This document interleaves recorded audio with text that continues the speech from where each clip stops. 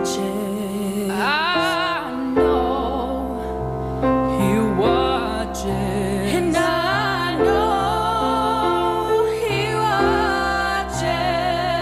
watches me.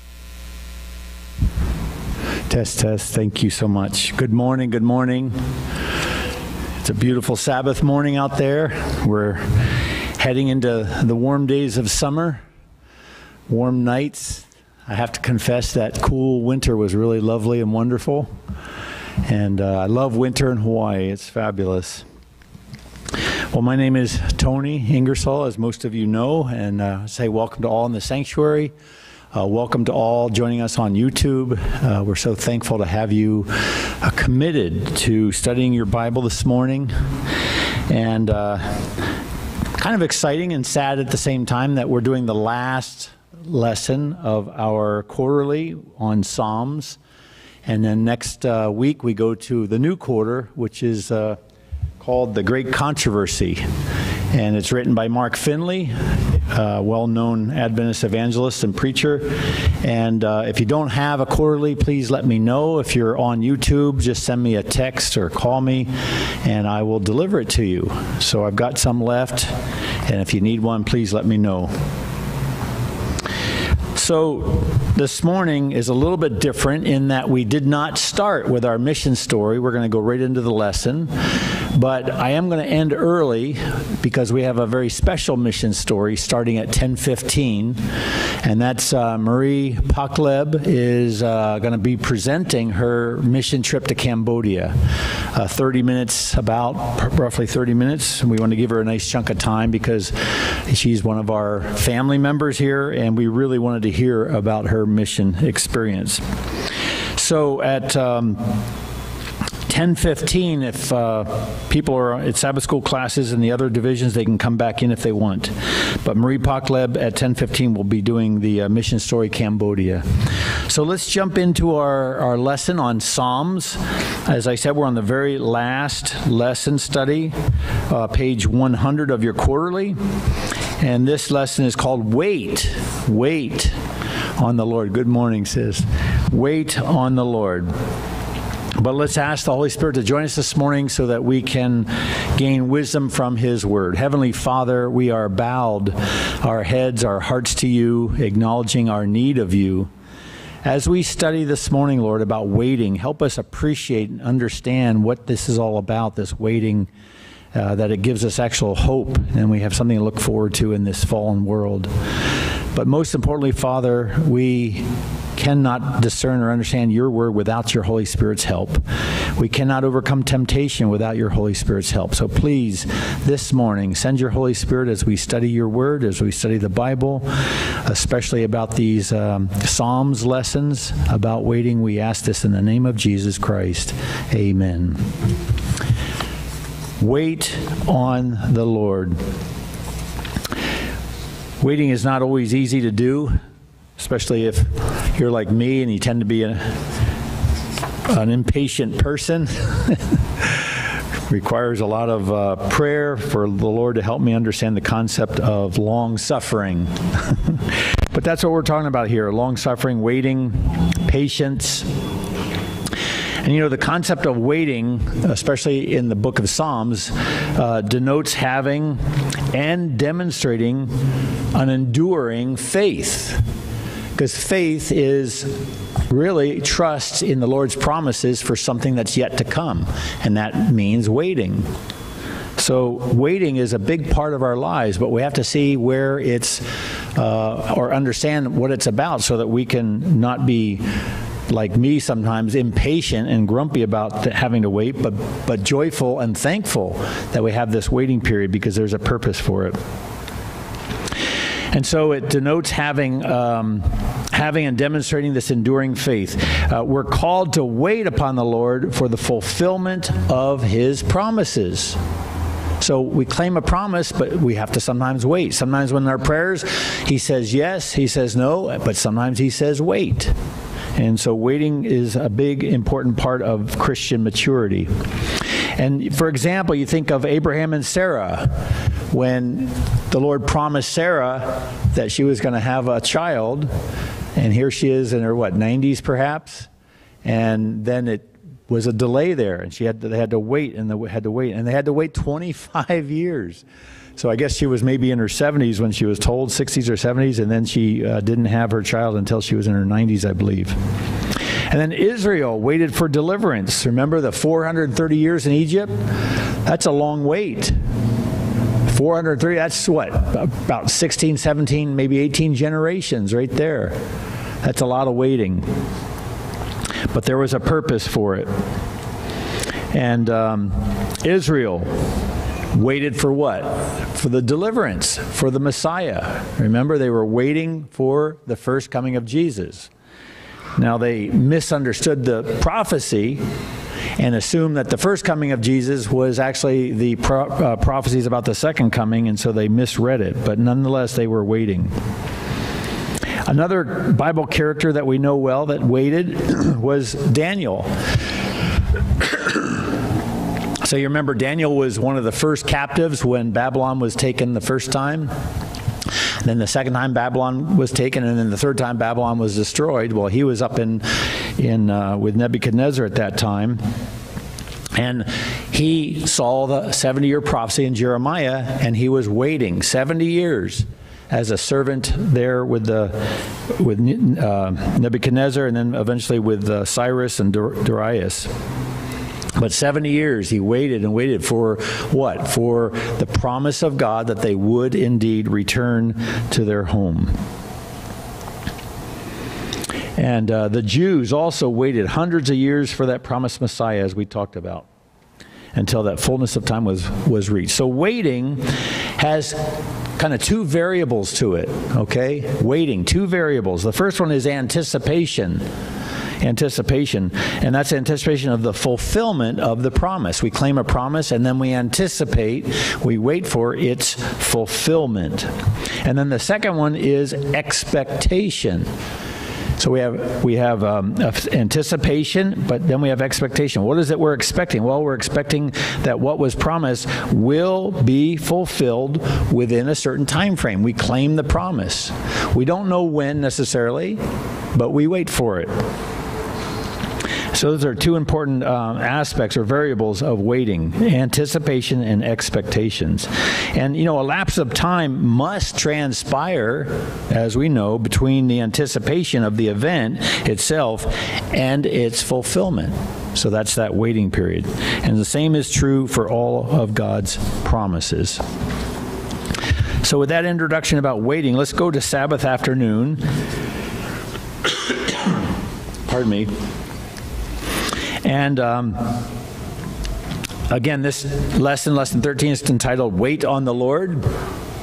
At the bottom of the lesson there, it says this: waiting on the Lord is not an idle and desperate biding of one's time. Okay, so he's really honest. They'll say, yeah, this is a gloomy place. I mean, look at the crime, look at the misery, homelessness, death, sickness. I just dealt with a serious sickness at the hospital for 2 days. So, yeah, it's a gloomy world we live in. But we wait with expectancy for that bright morning. It strengthens our hearts, it says at the bottom there, with renewed hope and peace. The waiting does. It strengthens our hearts, because we're not waiting idly, as we're going to see. And it motivates us to work harder. Well, work harder doing what? What's that? Searching for God. Searching for God. Okay, what else? What does the lesson say? Bringing in what? When you plant a crop and you wait, what do you wait for? Harvest. And what are we harvesting? What are we harvesting? Souls. Yes, thank you. We're called in this waiting period to go out, spread the gospel, and bring people in.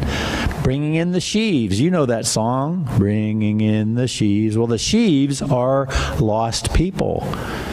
And so during this waiting period, this expectancy, we have anticipation, we have expectancy, we're to work. We have work to do. We have a busyness to do during this waiting period. And so that's what that's all about. It motivates us to work harder, bringing in the sheaves of plentiful harvest from the Lord's mission fields, it says. So waiting on the Lord will never put us to shame. Okay, so there's nothing wrong with waiting on the Lord, but will be richly rewarded. Why? Because the Lord is faithful to all of his promises. That's what faith is. We claim the promise and we believe he's going to fulfill it, but then we might have to wait. And maybe that waiting is a bit of a testing of our faith, but if we wait, he will and has always come through with his promises. You know, that's what the Ebenezer is all about. If you read in the Bible about the Ebenezer, there's a hymn we sing about the Ebenezer. The Ebenezer was a monument of God coming through. And so we all have Ebenezers in our life. We can look back. If you keep a journal, you can record these events where God has led in the past. And then when we go back and read those, our faith is strengthened as we see, oh, God did this for me. God did this for me. God did this for me. And we can review that and be excited. And even in this waiting period, and you know, we are, I think in general humanity we are impatient beings. At least I know I am. Okay, so that kind of gives us a nice intro to waiting, but we're going to look at this in the Psalms this morning. So go over to Sunday's lesson, page 101. And Kahalia, would you remind me when it gets to 10:15 by getting my attention? Thank you. Otherwise, I'll tend to go overboard here. And this is the call of waiting. And it starts off with our memory verse. So do I have a volunteer who would like to read Scripture this morning? And we need a microphone if we don't have one. Yeah, Randy, would you mind grabbing the microphone and passing out to whoever wants to read? Anybody want to read? Oh, thank you. Thank you, Randy. Who would like to read the memory verse? Terry, want to? Okay, give the microphone to Terry, Randy. And so this starts off our lesson here on the call of waiting. Good morning, Kayla.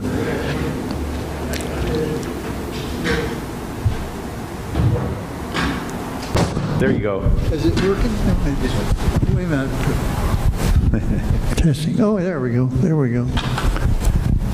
Memory text says, wait on the Lord. Be of good courage, and he shall strengthen your heart. Wait, I say, on the Lord. Amen. So there's a call from Psalms to wait on the Lord.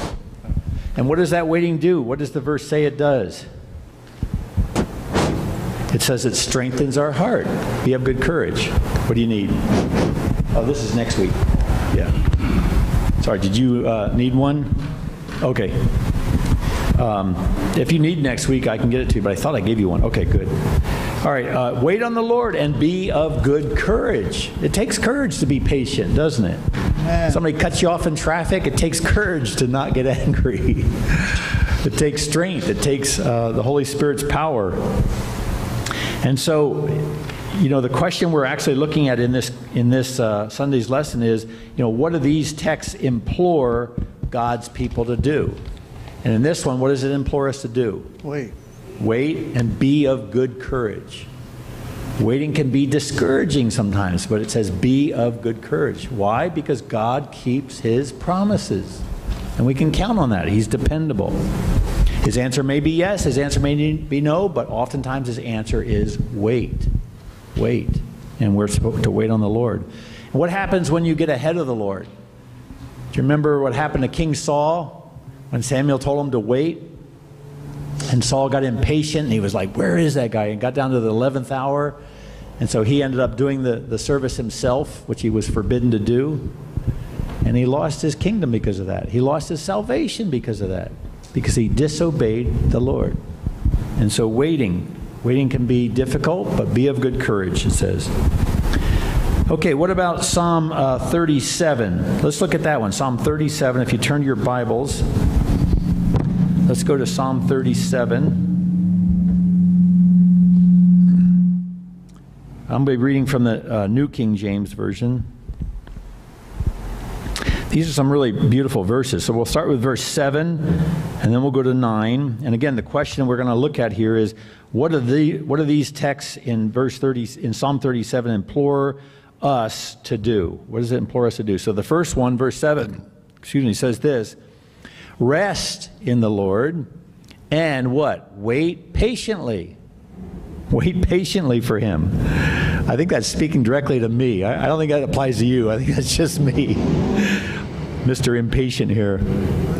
Even my wife calls me that, Mr. Impatient. Do not fret, it says. Why? Because of him who prospers in his way. Do not fret because of him who prospers in his way. Why? Because of the man who brings wicked schemes to pass. And then jump down to verse, was it 9?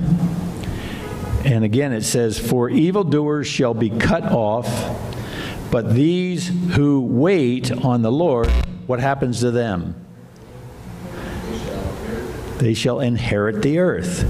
What does it say in Matthew chapter 5, verse, I think it's verse 5, Matthew 5:5. Blessed are the meek, for they shall what? Inherit the earth. Same line. So meekness, humbleness, patience, long-suffering, all these things are important when we're waiting on the Lord, when we're claiming his promises and then waiting. They or we shall inherit the earth. And then jump down to the final verse, verse 34 of that same Psalm 37, verse 34. And it says, wait on the Lord. There it is again. And it's not a question. It's not a request. It's a command. Wait on the Lord and keep his way. What do you think his way is? His what? Commandments, yeah. Obedience, follow. Jesus says, follow me. That's his way. Go the way he went. And he, God, or Jesus, shall exalt you to inherit the land. Now that's a nice promise. That's a wonderful promise. Have you ever had an inheritance where you've inherited something that's valuable? It's a wonderful thing. Well, here God is promising us an amazingly valuable inheritance. When the wicked are cut off, you shall see it. That is, you shall see this new land. So again, a beautiful promise in the context of waiting. In the context of waiting. How about Psalm 39:7? That basically says this: What do I wait for? My hope is in you. So again, waiting involves hope. We have this hope. We're looking forward to something. And hope is a wonderful thing. In fact, it's one of the fruits of the Spirit, to have hope. How about Psalm 40 verse 1, I should say. It says, I waited patiently for the Lord, and he inclined to me and heard my cry. So what I read in that is that sometimes we wait, but eventually God hears our cry and he answers that prayer. He might say wait, but at some point down the road, we get an answer. Our son, I don't want to say too much about him, but he was a little bit caught up with a false prophet, and we tried to chat with him a little bit, but it was clear that our word wasn't of any value at that moment. And so all we could do was pray. We prayed and we fasted for 3 years. And we were, quite frankly, pretty scared he was never going to come around. But the Lord said, wait, wait. And at the right moment, the Lord brought around an amazing, miraculous event where my son read something that exposed this guy. And finally, that's what convicted him. And it's just amazing transformation of his life. So, you know, God does answer prayers. Sometimes it takes time, and, you know, you worry, especially as a parent. You're anxious about your children. Are they going to come back? And then when they do, you feel like, Lord, thank you so much. We wait patiently, it says. Okay, how about Psalm 96:6? There it talks about, let not those who wait for you be ashamed because of me. So sometimes if we're waiting, people will laugh at you. Oh, you believe in this God. He's not going to help you out. He's not doing anything for you. Sometimes we're tempted to think that, or people will say that to us, criticize us. But those who wait for you let not those who wait for me be ashamed of me. So there's no shame in waiting. And then finally, Galatians 5:5.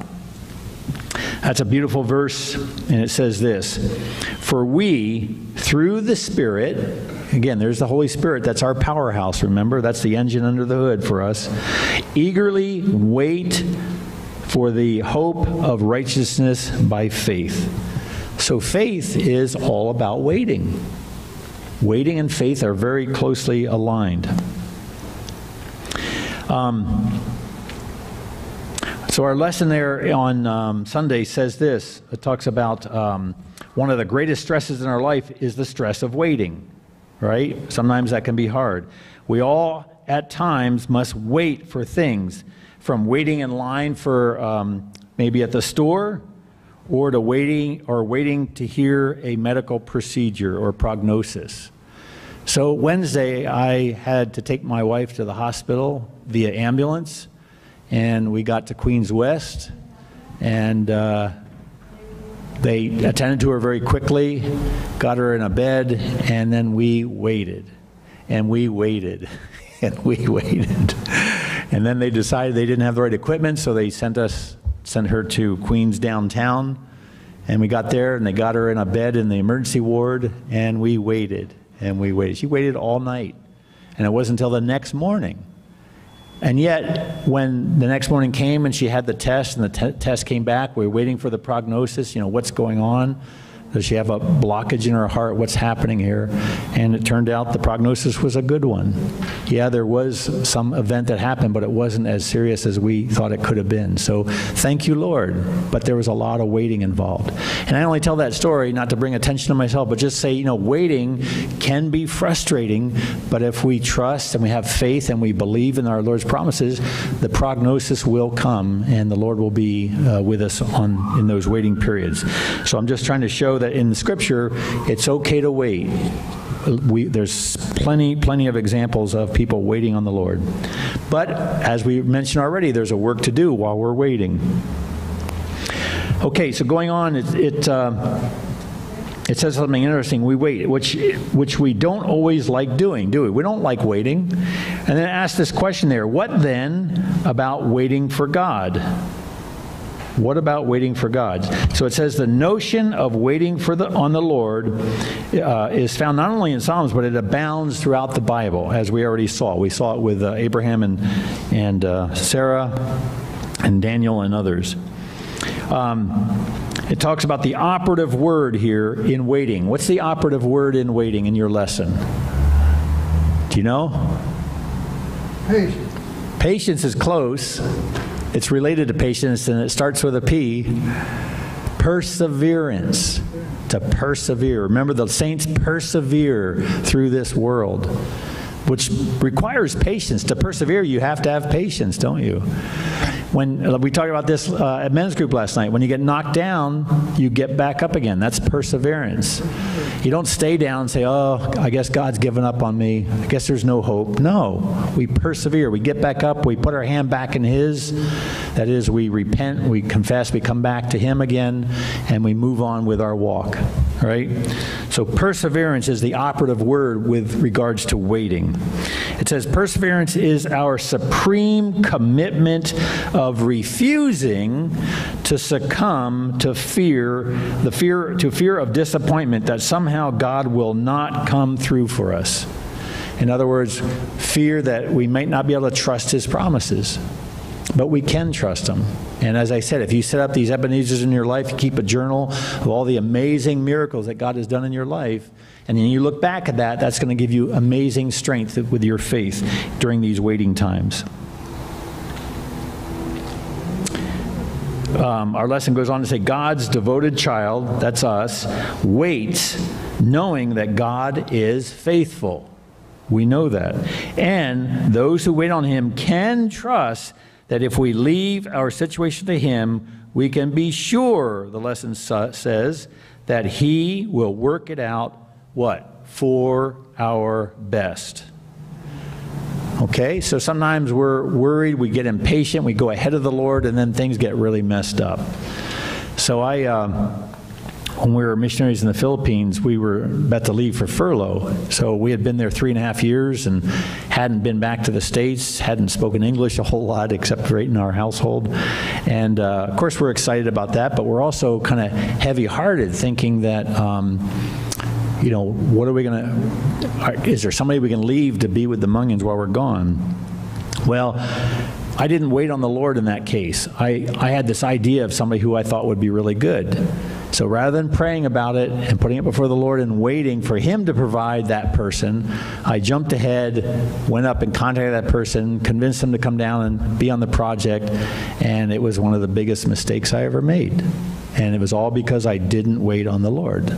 I got impatient. I thought Tony knows best, but Tony didn't know best. It's a long story, but the point is just that, sometimes we have to trust and wait.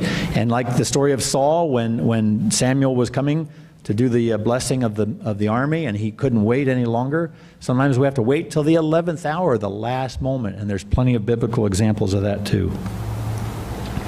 Okay, so waiting on the Lord is more than just hanging on. It is a deep longing for God. It says in our lesson, a deep longing for God. That is compared to intense thirst in a dry land. If you're crossing a desert and there's an oasis down there quite a ways away, you're walking towards it. You have a long walk, but you have this intense thirst for that dry land. And that's what our deep longing for God is. It's a yearning to be brought close to our God. It surpasses any other desire or need in our lives, it says. And I like this line in the middle of our Sunday's lesson there. It says, God and the whole creation are waiting. So God is waiting, right? All creation is waiting for what? For the renewal of the world. So even God is waiting. He's waiting in His mercy. He's waiting for as many as we can bring in to know Him. He's waiting for people to come into a renewed relationship with Him, a renewal of the world, and the blessed meeting of God and His people at the end of time. So He's mercifully delayed His return so that more can come in. And again, our role, now that we have a relationship with Him, is to bring in the sheaves to help with this harvest. So that's a beautiful statement. And then it says in Romans 8:19, this beautiful statement, it says, Paul writes this, for the earnest expectation of the creation, that's what we just talked about, God and all creation, eagerly waits for the revealing of the sons of God, the sons and daughters of God. That's us. They're all waiting. They're watching and waiting for us to become Christ-like and ready for Jesus to return. So even heaven is waiting. Even the angels are waiting. Even God Himself is waiting. And it says what an incredible promise. Yet, while we are waiting for the ultimate salvation and reunion with God, even as, quote, the whole creation groans with labors with birth pangs, the Lord still abides with us now through the Holy Spirit. So even though we wait, we still have the Lord with us. He's our companion. That's what the Holy Spirit's all about, our comforter in this waiting period, in this trial period, in this journey through the darkness of this world. And at the bottom it says that we're called to bear witness to the plan of salvation, which will culminate in the new creation. And then that new creation is ultimately what we are waiting for. We're waiting for the Lord to come back, and that new body, that new creation, the earth made new, we're waiting for all of that. And it requires a lot of patience to wait there. Good morning, Brandon. It says the new creation, we're waiting for the final fulfillment of our hopes as Adventist Christians. And then it says there, even our name, Adventist. What does that mean? Adventist. What's the Advent? Like the Advent calendar? Every Christmas people get an Advent calendar. It starts December 1st, and you open up a little flap, and it tells you some little nice saying, and you're waiting. What are we waiting for on the Advent calendar? Waiting for December 25th, right? So what does Advent mean? What are we waiting for? Yeah, the return of our Lord. And so even the word Advent implies a waiting period, a time of waiting. So it says that even the name Adventist contains the idea of the hope that we await. We wait, but we know that it's not in vain. Isn't that beautiful? Our wait is not in vain. Christ's death and resurrection, which is going to be celebrated tomorrow, well, actually yesterday, and then His resurrection tomorrow, at the first coming is our surety, our assurance, if you will, of His second coming. Okay. We got about 15 minutes before we look forward to hearing Marie's mission story. Excuse Excuse me. All right, let's all turn to Psalm 131. This is a short psalm, but a really beautiful one. Psalm 131.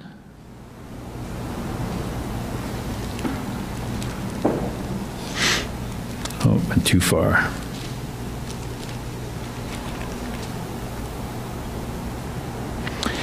Okay, this is a song of ascents, a song of David, just 3 verses. And let's just go ahead and read that. And if you don't mind, I'll just read it because we're going to be really short on time. It says, Lord, my heart is not haughty or proud, nor my eyes lofty. Neither do I concern myself with great matters, nor with things too profound for me. Surely I have calmed and quieted my soul, like a weaned child with his mother. Like a weaned child is my soul within me. And verse 3, O Israel, hope in the Lord from this time forth and forever. Beautiful one. This question on this verse, this Psalm 131, is what does this psalm teach us about our relationship with God? Okay, and what is that phrase, like a weaned child? What are we talking about here? So let's just look at the lesson here, what it's talking about. It's at the very beginning there. It says, we live in a world that afflicts the faithful. In other words, it's tough to be a Christian sometimes, right? A world full of temptation and hardship for almost everyone. And it goes on, it says, pride has no value. It causes the proud to become self-centered and unable to look beyond themselves. So pride is one of the sins we want to eliminate from our life. Pride is one of the sources of original sin with Lucifer, remember? So, we have to be aware of that. Not to be haughty, as the psalm said. And then it goes on, second paragraph, it says, in contrast, we lift our eyes to God. The acknowledgement of God's greatness makes us humble and free from self-seeking and vain ambition.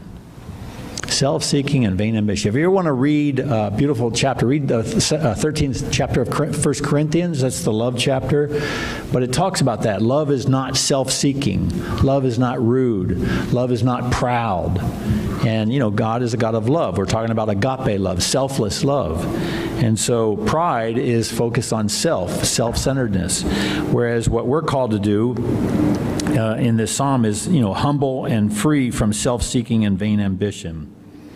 Going on, it says, further down, it says, modern science has shown us that even the simplest things can be incredibly complicated.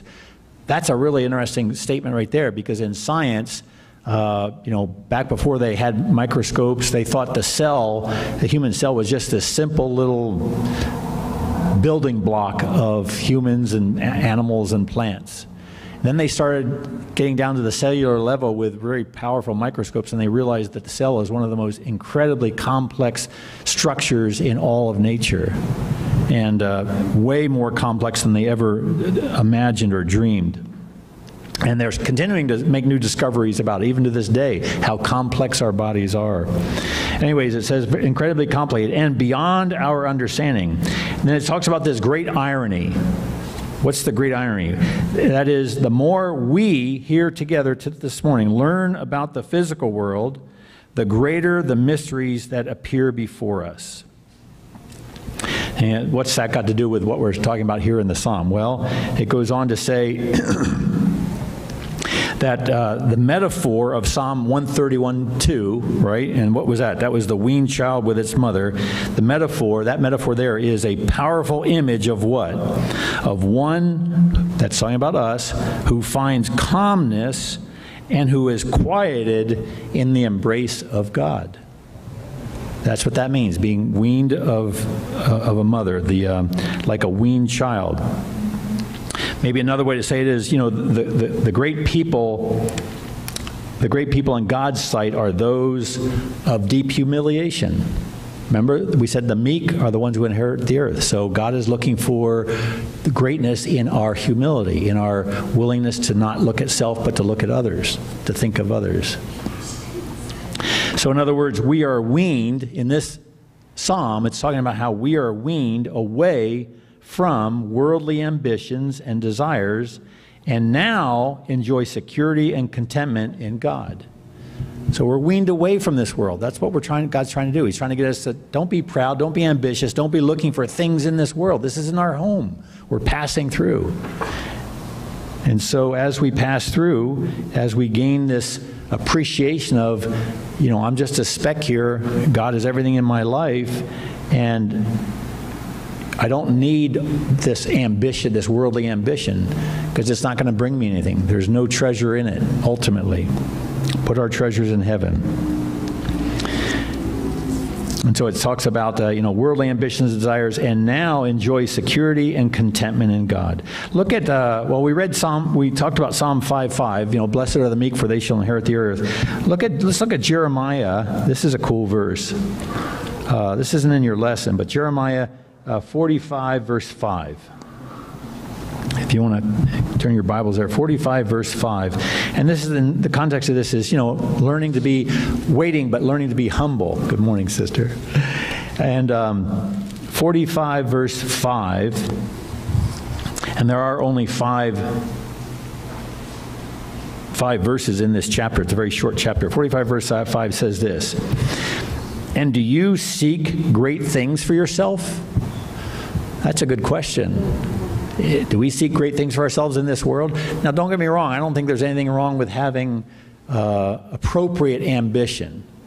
By appropriate, I mean, you're not climbing over the backs of others. You're not backstabbing. You're not taking advantage of people. You're just putting your head down. You're working hard. Daniel would be a good example of appropriate ambition. He kept getting promoted and promoted, but he wasn't gunning for that. They just saw he was trustworthy, and he got these promotions, and he got into higher positions, right? So that's appropriate ambition, but it says, do not seek for great things for yourself. Do not seek them, for behold, I will bring adversity on all flesh, says the Lord. But I will give your life to you as a prize in all places wherever you go. So here's a interesting little sort of poetic sentence, if you will, that's related to this psalm this Jeremiah verse we just read, and that is this: nearest the throne itself shall be the footstool of humility. Good morning, Marie. Nearest the throne itself shall be. So something that's near the throne is the footstool of humility. In other words, when we are humble, when we exercise humility in our lives, we're not doing the self-seeking all the time. We're not striving for the best and the highest in this world. That's when we're closest to the Lord. Remember what Jesus did in the upper room at the Last Supper? What did he do? He washed the disciples' feet, right? He served. And that's what we're talking about here. It says, none but the sincerely humble are truly great. So if we want to be great in God's kingdom, it's being truly humble, being a true servant for him, giving of ourselves for others, giving of our time, giving of our money, giving of our resources, whatever we have, for the benefit of others. Just like Jesus did. I mean, he's our example. Easy peasy there. Okay, so I just want to reread that Psalm 131 in the Clear Word. I did this last week too, and I just thought the Clear Word does a nice job of bringing that Psalm's beauty out. Of course, this is a paraphrase, Jack Blanco's paraphrase of the Bible. But it says this in Psalm 131 from the Clear Word. The title is Trust in the Lord. Lord, my heart is humbled, and I give up my pride. Isn't that awesome? My heart's humbled, and I give up my pride. I willingly give up my pride. I will no longer look down on others. Isn't that nice? Do we tend to look down on people? Yeah, I do. I'm guilty. I will no longer look down on others or preoccupy myself with being great. Sounds like this world, doesn't it? Instead, I love this, and this is the part that's like the baby being weaned from its mother. Instead, I will be content and at peace with myself, quietly resting in you as a baby rests in his mother's arms, or a child secure in his or her father's love. And then verse 3 says this, people of Israel, put your hope and trust in the Lord. So I just feel like that really makes that psalm kind of come alive and just have real application for us today. Okay, we're going to run out of time here pretty quick, and we're looking forward to hearing from Marie. I want to make sure she has the full half hour at least. So jumping over to Psalm 126.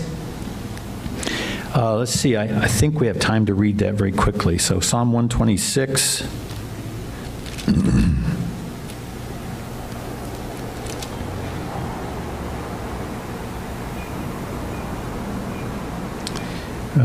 That's not it. Okay, let me go further down.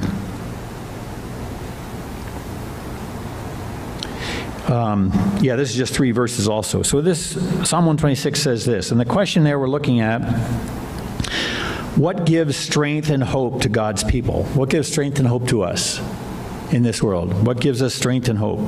And then what can we apply, what in this can we apply to our own lives today? So the Psalm says this, when the Lord brought back the captivity of Zion, we were like those who dream. So this is talking about when they're captive in Babylon, right? This is the 70-year prophecy of Jeremiah when they're promised to be able to be returned and rebuild Jerusalem.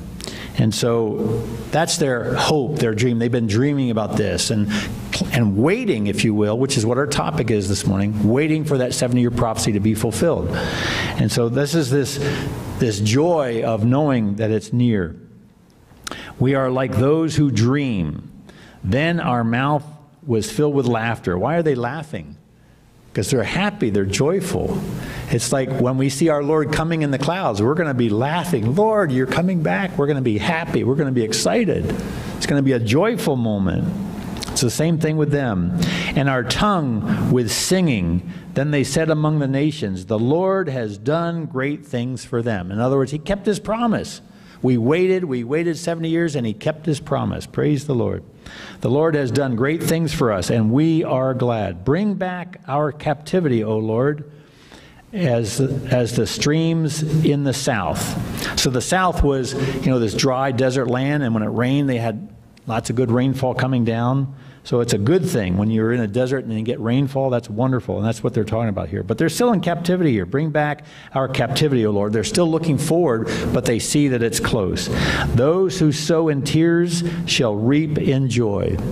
So in this world, we sow in tears. There's a lot of sadness, a lot of heartbreak, a lot of struggle, trial, and difficulty. And then it says, he who continually goes forth weeping, bearing seed for sowing, shall doubtless come again with rejoicing, bringing his sheaves with him. So that's, again, the work we're called to do in this waiting period is sharing what we know about Jesus, sharing the testimonies that what he's done in our lives, these Ebenezers, if you will, with others, to give others hope. Because we were where they were at one time, and we know what that's like, so now we can help encourage them to come where we are now. And that's what it means to bring in the sheaves. Go ahead, sister, you have a question. Can you get her a microphone, please? And then after your question, sis, we're going to have to close because we got to get our mission story. Yeah, she's over here. Microphone. Yeah, there you go, Randy. Right there. Well, we have people online that can't hear you if you don't use the microphone. Thank you, sis. Happy Sabbath, everybody. My name is Sister Sylvia Hudson. I'm new to Hawaii, and I just want to thank everybody for giving me a pillow and blanket and food. Amen. Thank you. Amen. And look, you're here in church. That's bringing in the sheaves. Praise the Lord. So there's a classic example right there. somebody reached out and provided some things for her, and she says, okay, I want to come see what these people are like. Are these good people? Are these safe people? Well, that's what we want to be. We want to be representatives of our Lord. Okay, with that, I'm going to end because we're so looking forward to this mission story with Marie, and I'm going to invite her to come up. And I'm sorry we didn't get to finish the lesson. There are some really good parts there on Tuesday, Wednesday, and Thursday, so be sure to read it. And again, if you did not get next quarter's quarterly, come see me. I'll get you one, Marie. I have yours right here with your name on it. I didn't forget you. I'll just leave it right there for you. But we're looking forward to, this is a mission story of Marie's trip to Cambodia, and I believe you have slides and everything for us. Awesome. Can't wait. And then if you want, I'll close at the end with a prayer. Come on up. It's all yours.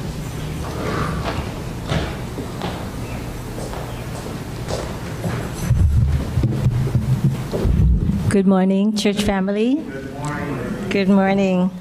It's good to be back after a long trip. So I'm doing the mission story and update. And I've been asked from a few of our church family to share and update the missions in Cambodia that I went to. But before we do that, let's go ahead and pray. Dear gracious Heavenly Father, who reigns on high and reign in us, just want to pause and thank you for the breath of life, for loving us, and especially for the great sacrifice you did on the cross, so that we now can boldly enter your throne of grace. No more sacrificial animals. You are the Lamb of God who takes away the sins of the world. As I share my mission story, that you will be glorified. This is your story working in me. Thank you for giving me the privilege to help those who are in need. May you continue to use me to be a service for you to the sick and the poor. Thank you for hearing my prayers. In Jesus' name, amen. So I just want to introduce myself. My name is Marie Pakleb, and I'm a registered nurse. I got my BSN, my ASN in 1991 at University of Hawaii at Manoa, and then my Bachelor's of Nursing in 1992. I've been a nurse for 33 years, and I enjoy nursing, period. And when you enjoy something you do, it's really not work at all. And you look forward to going to work. People ask me, what kind of nurse are you? Well, right now, I'm a procedure nurse. I work with the interventional radiologist. I sedate or put people to sleep to keep them comfortable and safe while they do procedure. And what we use is only Versed and fentanyl, which does a good job. The kind of procedure that they do would be biopsies of bone marrow, liver, kidneys, lung, muscles, whatever it is they need is biopsied. We put G-tube placement, which is a feeding tube. Also port, and the port they use for IV antibiotic, IV chemo, when they need long-term IV access. Also, we put chest tubes in them, biliary tube placement, cystostomy placement, angiograms, fistulograms. So all these interventional radiologists do these things. So my greatest satisfaction is knowing that I help alleviate my patients' pain, anxiety, stress, and fear. On Acts 20:35, I'm going to have you share this with you. Acts 20:35. It says, I have shown you in every way, by laboring like this, that you must support the weak and remember the words of the Lord Jesus, that he said, it is more blessed to give than to receive. I've been volunteering since 1991 with Aloha Medical Mission. I keep forgetting. There you go. This is my BSN class. See how it shrank really low? So a lot of people didn't go on to get their BSN. And UH was the only nursing school back then. Now we have a lot of nursing school because we're so short of nurses. So whoever is interested and going to medical field, please talk to me. We need good nurses. We really do. Yeah. So Aloha American Mission. We are Hawaii based. We've been to Laos, Cambodia, Myanmar, and we've been going 2 to 3 times a year. After COVID, we stopped. We weren't allowed to travel. My leader, was Dr. Carl Lum. He's a retired surgeon. At age 95, he was still doing surgeries. Something minor like hernia repair, that kind of minor lumps and bumps. Nothing big like thyroid. Now this organization is purely volunteer, which means we pay for our own fare, we pay for our own food, we pay for our own accommodation, transportation, and sometimes we're lucky if sponsors would pay for our food and hotels. And we've been lucky. So I'm going to show you some past mission. So this is my first mission to Laos. So you see these kids, they're very anemic, very frail. This is because of malaria. These people are from the mountain. And they have this large spleen. It takes up almost the whole stomach. And these spleens are not working. Now, for hemoglobin, usually normal for children is 11 to 15. These children, their hemoglobin is 5 and 6. They need continuous blood transfusion. So what is the best solution? We did splenectomy. This is removal of the spleen because it's causing more damage than good. Because the spleen is not working properly. See, the spleen remove healthy, they remove, when the spleen doesn't work properly, it may have to start remove healthy blood cells. So they're not working properly. They start removing healthy blood cells, and that's why patients get anemic. And it's also important for immune system. And you know what? You can live without a spleen. You didn't need a spleen. Yeah. So since this, for these children, the spleen was not working properly, it was causing more damage than good, and surgeon had to remove it. And they no longer need blood transfusion because of that. But also, they have to watch for infection. Yeah. This is an enlarged spleen. See how big it is? The spleen is really small, but this is an enlarged spleen. It's not working. So this lady, we do a thyroidectomy. This is a thyroid. It comes small, it gets big, depends how long they've had it. So and it's also called a goiter. So what is that? It's an irregular growth of the thyroid. It's an enlarged thyroid. What is caused? It's usually caused by lack of iodine in your diet. And this is Palawan. So, you know, they have a lot of salt, and they have a lot of seaweed. With seaweed is high in iodine. But Dr. Lam said it was from the cassava that they've been eating. They eat a lot of cassavas there, and it caused enlarged goiters.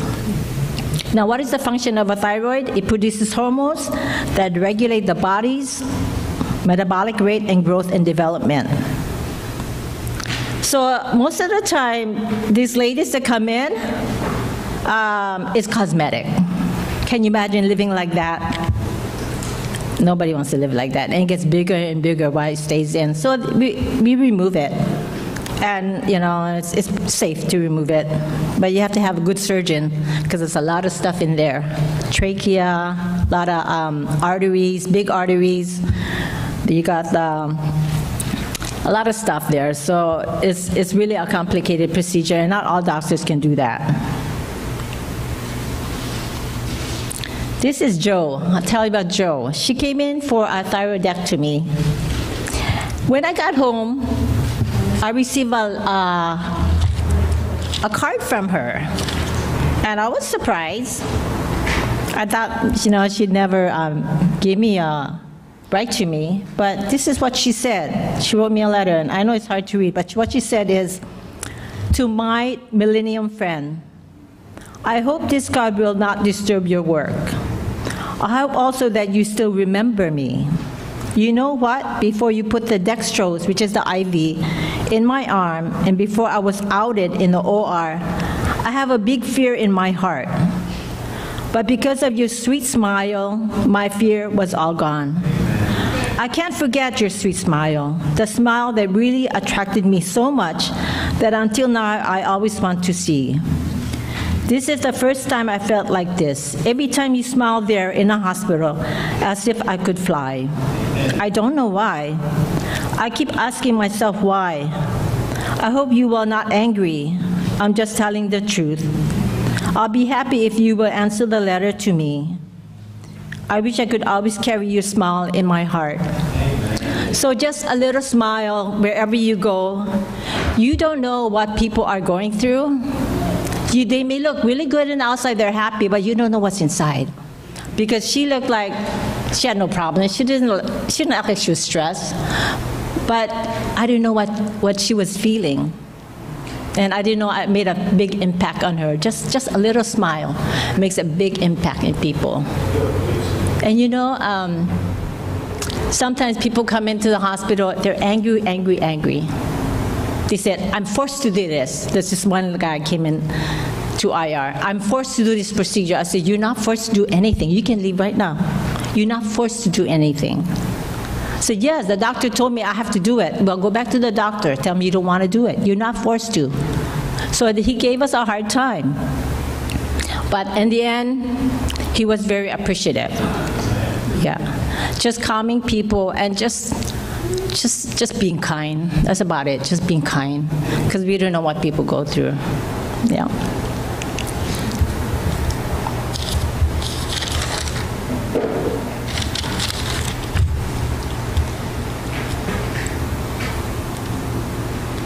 Let's see. This is another goiter. So this lady, she come in. She has 3 children, and they have cleft lip and palate. And she was so kind. She was so appreciative that she invited us to her house. Now, think about it. You're poor. You go to someone's house, you don't expect a big, beautiful house. When we came to her house, she has 2 rooms. Her house, her floor is made of dung. She has a few benches, a bed with all the kids and their mom and dad. No bathroom in the house. No running water in the house. No electricity in the house. She cooks outside, and she goes to the river and fetch water. That's a hard life. But you know what? She was still happy. She was still happy. And she, even though so little that she had, she gave us fruits. And she knew we wouldn't take the water or anything, but she gave us fruits, bananas, and anything that we could peel. Oranges. Anyway, what cleft lip and palate? They say, what is that caused by? According to the doctors, they said it's prenatal care. You know, they don't have folic acid in there and all these vitamins that they take prenatally. And usually, they really don't know. Yeah. Also, to prevent also cleft lip and palate, you need to avoid alcohol during pregnancy and, you know, getting a healthy weight and protecting yourself from infection. So this is pre and post cleft lips. They make a lot of difference in someone's life. I had a young man who came in. He had his hood over his face. And it was like he would not lift his head. And I said, and I asked my friend, what's wrong with that guy? I said, I don't know. So let's talk to these local people. What's wrong with him? You know? He said, well, when he was a young kid, people called him monster because he has a cleft lip. All his life, he was called a monster. Can you imagine that? As a child growing up, being called a monster. So he never, let us see what he looked like. And of course, our privacy, we respect his privacy. So when he went to the OR, he did his surgery. We still respected his privacy. We never took pictures of him. When the next year we went back, got a girlfriend. Next year after that, he got married. You know, let's change life, yeah? That awesome God is, yeah. This is Chapa. So I went to Cambodia, was that in February? And this is another type of mission, another organization. And CHAPA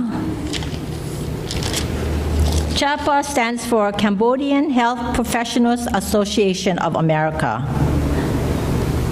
This is Dr. Sang. He's our leader for this group. He's our pediatrician.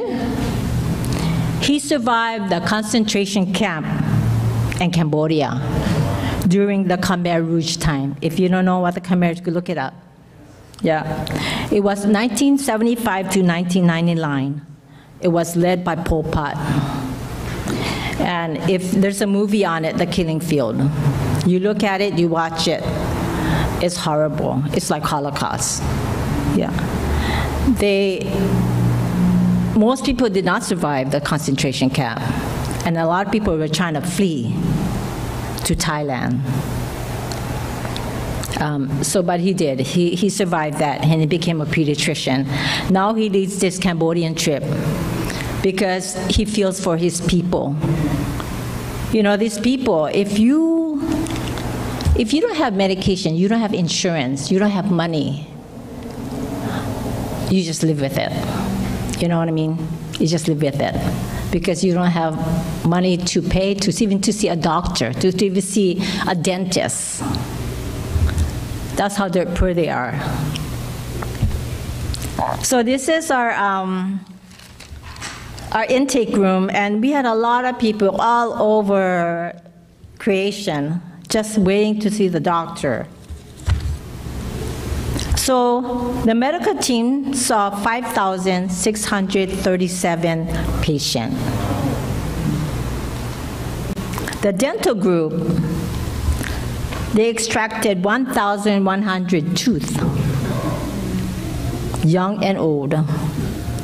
They also filled teeth, 36 patients, they're filling teeth, and 52 patients, they cleaned their teeth.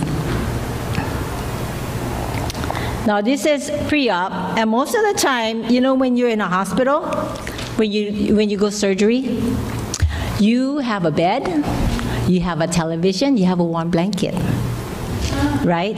So you're lucky. Most of the time you come to Queens, we have a warm blanket, we have television, you got soft, comfortable bed. These people, look what they're doing. Pre-op, they're sitting on the chair with the IV. People waiting, other people waiting for there's no privacy. But they're there because this is the only chance they can see a doctor or have surgery. Otherwise, nothing, no surgery. So we're quite spoiled in America, right? And we should be more grateful. People complain because they waited too long, 30 minutes, an hour. What's going on? You know, they demand and command. But they don't realize how other people, what they go through, and they don't think themselves very fortunate, but privileged. So this is our pre-op room. And when we went to this hospital, most mission hospitals, actually it's like MASH. You go in, it's filthy, because the only time to use it is on missions. So this room, we had to actually clean it up. Wash the walls, clean the floor, put the beds in there, put a machine. We bring everything with us. The monitors, medications, drapes, everything we bring with us. Surgery.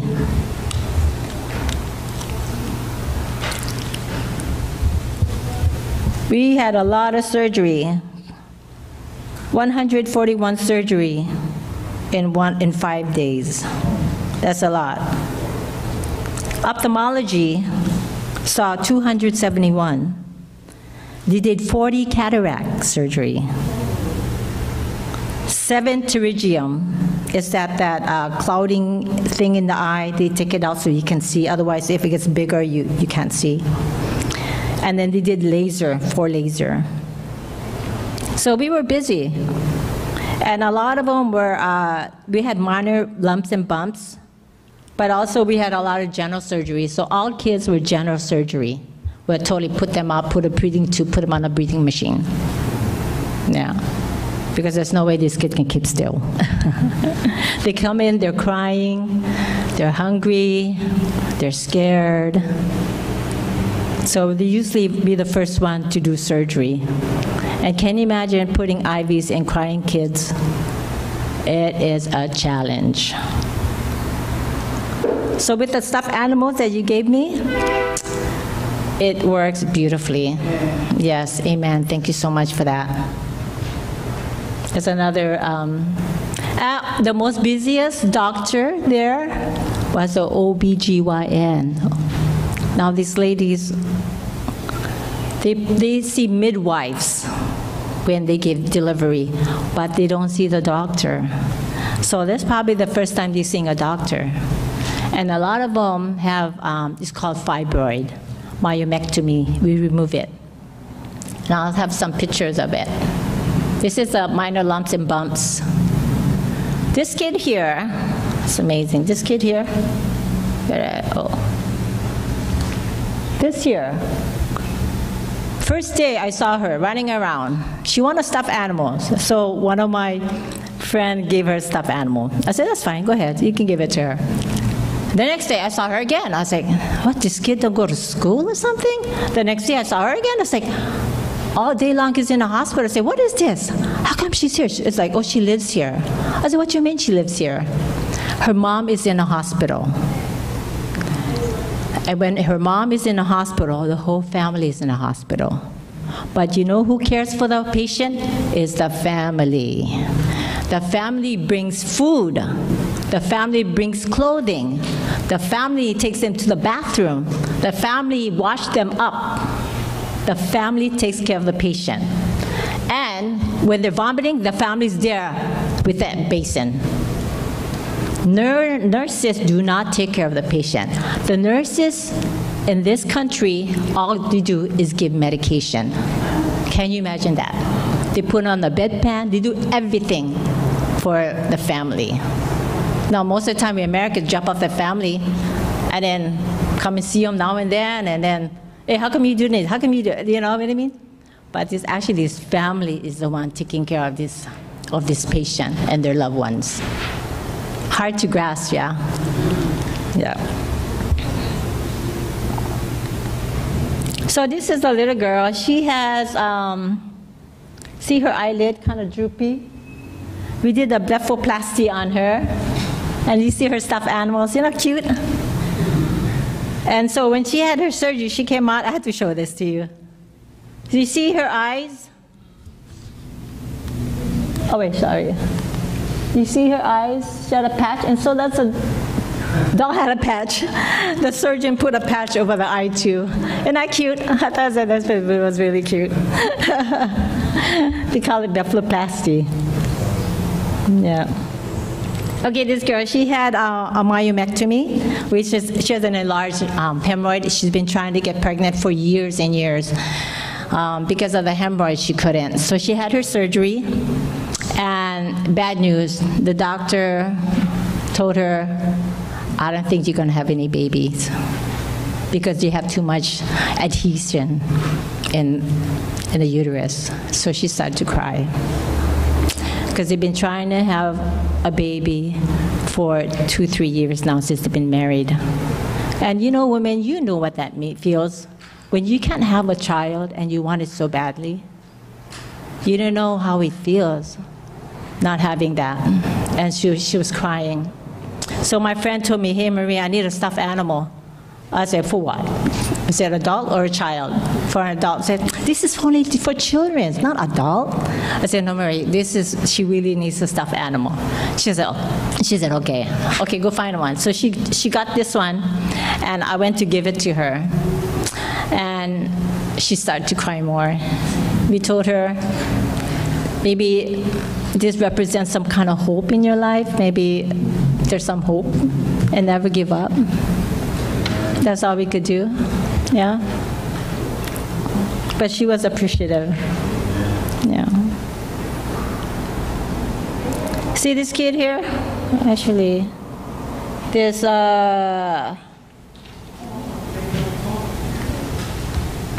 kid here. She came into my pre-op room crying, and I was like, what is going on? She's like tears, I'm like crying. And I was like, what's the mother? I said, we don't know what's the mother. I said, can you ask her, because these people don't speak English. Ask her what's going on. She said, I just went to see the doctor and they told me to come to surgery. And so she's so afraid. Because she went there and like, she's sitting there. And I said, well, we told her, well, you know, there's a lump in your head, yeah? And we're going to make you more beautiful. We're going to take it out. Yeah. So this is called lipoma. Lipoma can be anywhere in your body. It's just a fatty tissue. It doesn't hurt. Sometimes it does hurt, depends where it is. But it's not, it can't kill you. Yeah, it can't kill you. And so they had taken it out. And that's her now. She's so happy.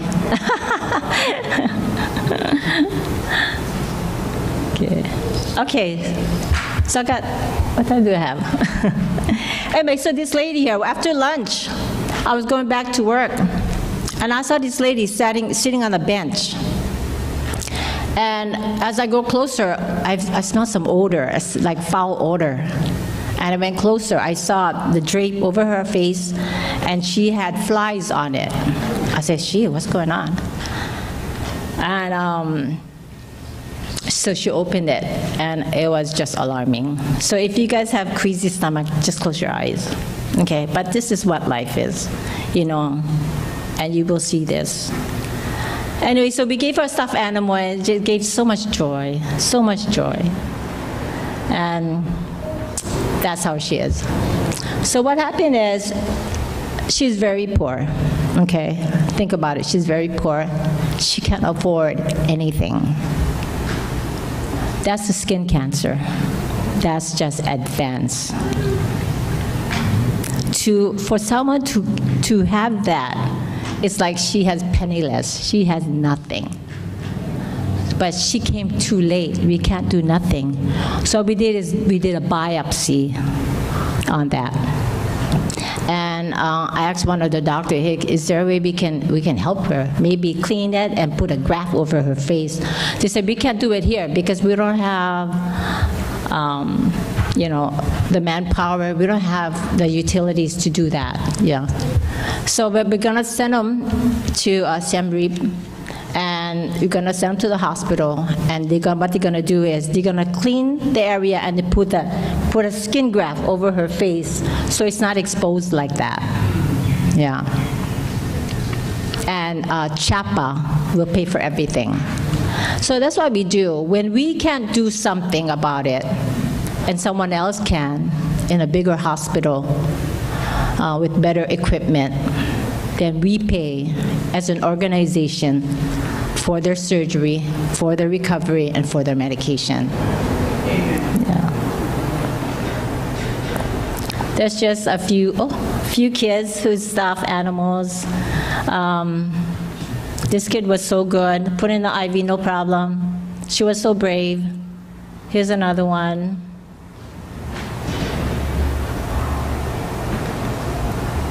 Here's another one. This is all I just wanted to take pictures of all the kids that had stuffed animals, just to share it with you guys, that it went to a good cause. Yeah. Yeah, these guys, a lot of kid there. Of course, there's medical students, Cambodian medical students also wanted to stuff animals, so I had to give it them too, because they work really hard interpreting and everything. And then more kids. Yeah. They just loved it. It made a whole lot of difference. And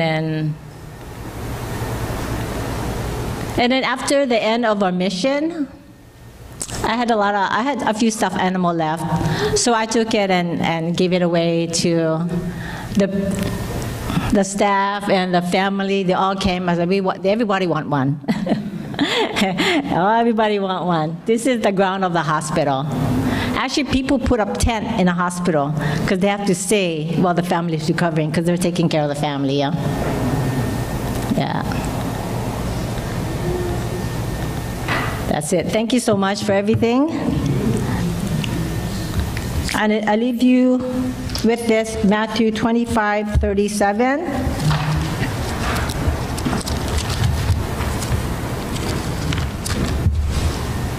Matthew 25:37.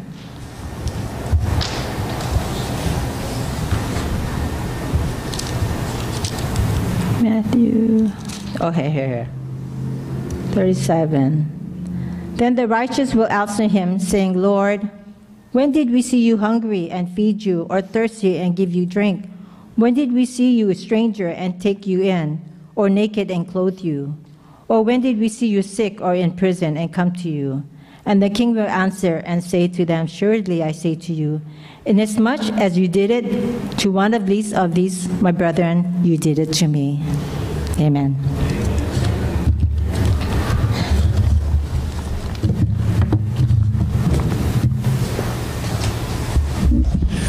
Were you blessed? Amen. These mission stories are pretty amazing, very powerful. If you ever get a chance to go on a mission, please take advantage of it. My son is in the Philippines right now doing a medical mission and sending pictures and similar. And we were missionaries amongst a tribal group, very poor, poorest of the poor, with all kinds of diseases and enlarged spleens, like she said. And it takes up almost the whole stomach there. So it can be pretty heartbreaking, but it also can be extremely joyful when you reach out to some of these incredibly needy people of the world. So thank you, Marie, for sharing. That was really awesome. It was, I could have had you go on and on and on. I loved it. So it brings back beautiful memories. But let's just close with prayer, our Sabbath school class, and then we'll go on to our worship service. Father in heaven, you have been such an amazing and gracious God, and you see, Lord, the suffering in this world. And I'm just so thankful for people like Marie and others who are willing to go over and sacrifice their time and their resources to bring some comfort and joy to the very poorest of the poor in this world. And to see their happy faces just brings such warmth to our hearts, Lord. So open up opportunities if there's a chance for any of us to go out likewise to bring this kind of joy to others. And that's what mission's all about, is bringing joy to those who are joyless, who don't know the truth, and who are searching. And Lord, we thank you too for the Sabbath school lesson that we went through on waiting on the Lord, that it's evidence of our hope, looking forward to the second coming of Jesus. And we ask you to be with us this day as we continue with our worship service. In the name of Jesus, amen. Thank you, and we'll start our worship service very soon.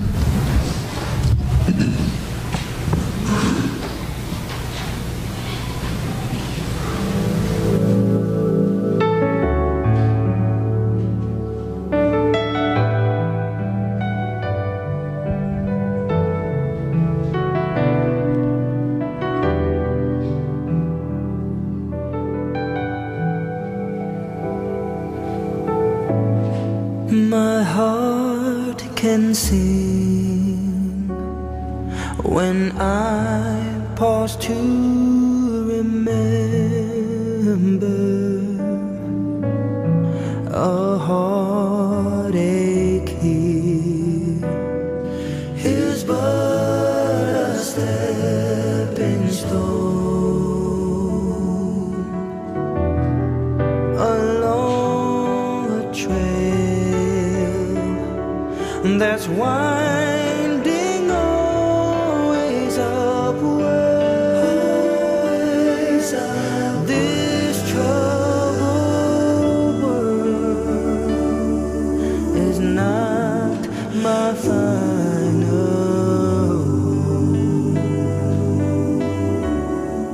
but until then my heart will go on singing. Until then, with joy I'll carry on until the day.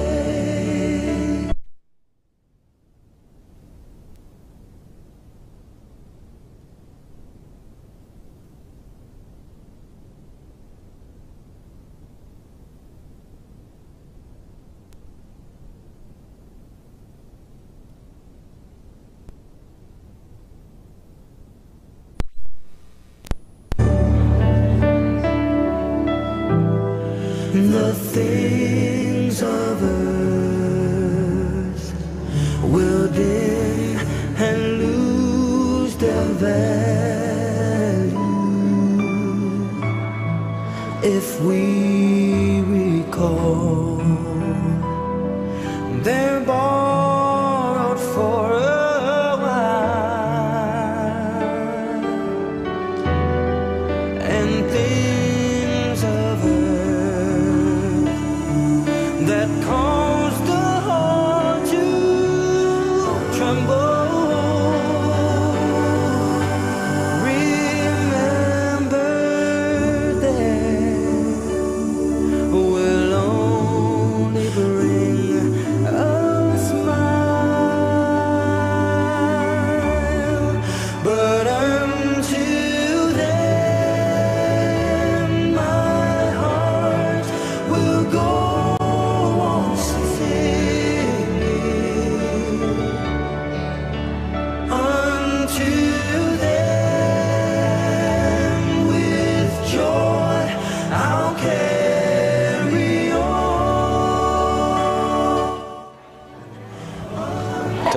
Test. Yeah. My eyes behold the city until the day God calls me home.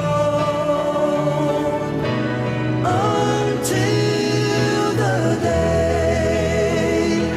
my eyes behold the city, until the day God calls me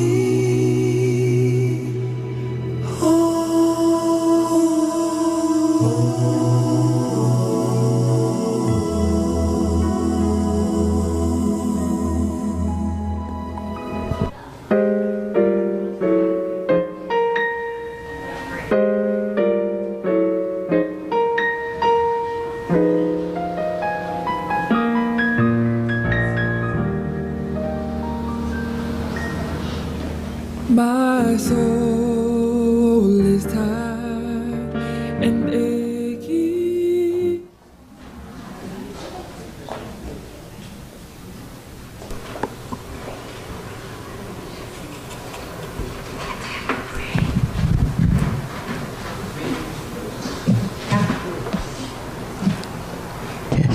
Happy Sabbath, church.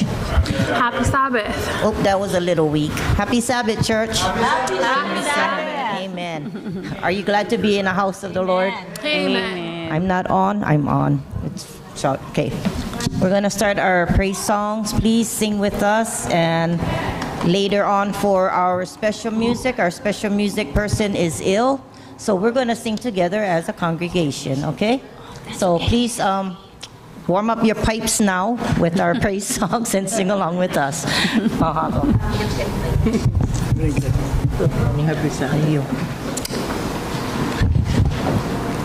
Okay. Oh, Okay. Oh, sorry. all right, let us open up with a word of prayer. Father in heaven, Lord, happy Sabbath. Father, we just thank you so much for this beautiful day of rest that you've given to us and that we get to fellowship with each other. So we ask for your angels to sing with us and your Holy Spirit to dwell in our hearts and our minds, Lord, as we worship and praise you. And as we think about what this weekend, as the world celebrates what it truly means, we are so thankful for the gift of salvation. We praise you in Jesus' name. Amen. Amen.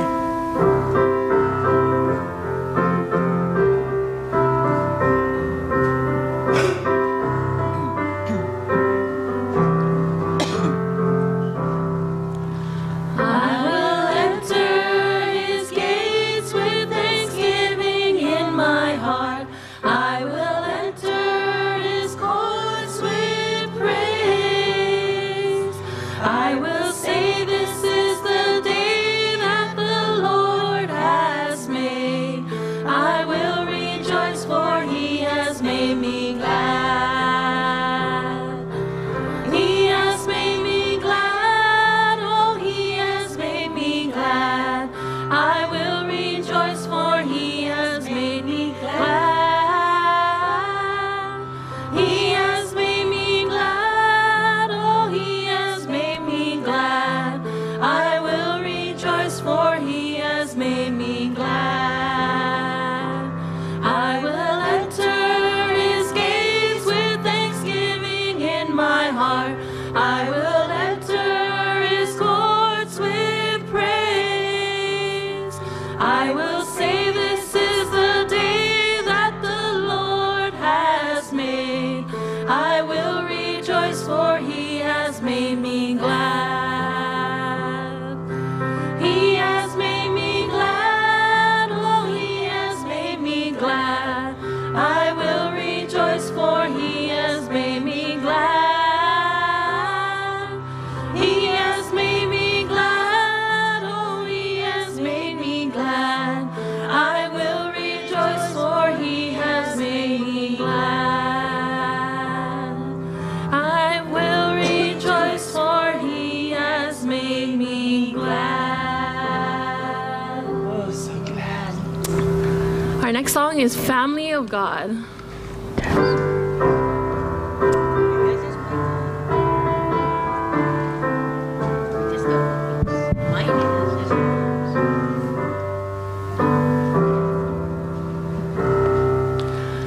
I'm so glad I'm a part of the family of God. I've been washed in the fountain, cleansed by his blood. Join hands with Jesus as we travel this sod. For I'm part of the family of God. You will notice we say brother and sister around here. It's because we're a family and these folks are so dear. When one has a heartache, we all shed a tear and rejoice in his victory in this family so dear. I'm so glad I'm a part of the family of God. I've been washed in the fountain, cleansed by his blood. Join hands with Jesus as we travel this sod. For I'm part of the family of God. From the door of an orphanage to the house of the King, no longer a new song I sing.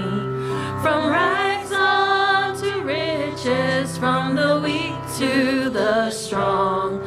I'm not worthy to be here, but praise God I belong. I'm so glad I'm a part of the family of God.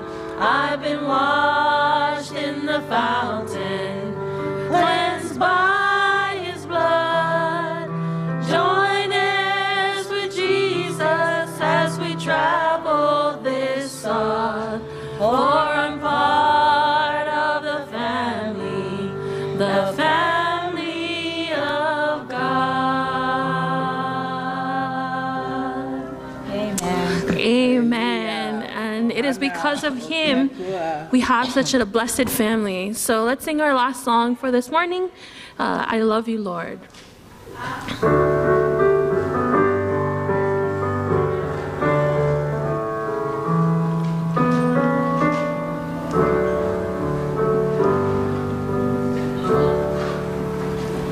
I love you, Lord,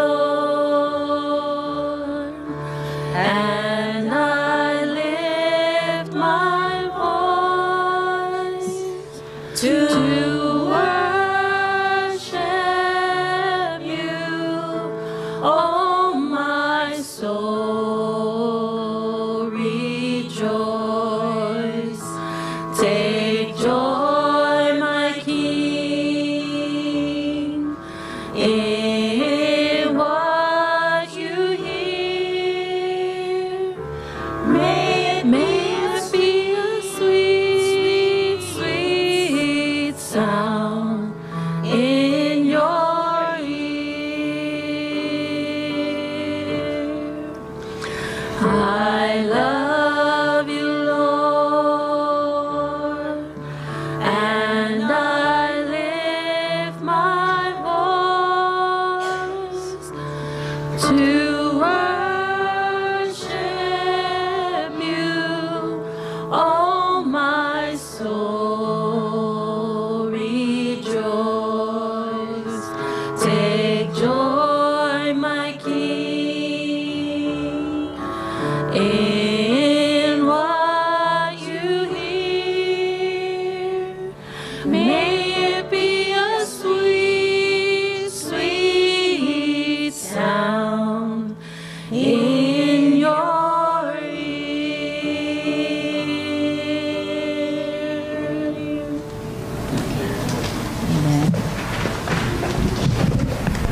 Amen is right. Thank you so much, ladies. Can you turn that up a little bit? There we go. That's better. Well, welcome, welcome, and happy Sabbath all. We're a little bit thin ranks here today, but I guess I would have to trust that means that we have a lot of people joining us on YouTube. So that's good. And we're going to be Olelo. Did I say it right this time? Here soon. So we'll be looking forward to the TV station Olelo joining us, or us joining them, I suppose.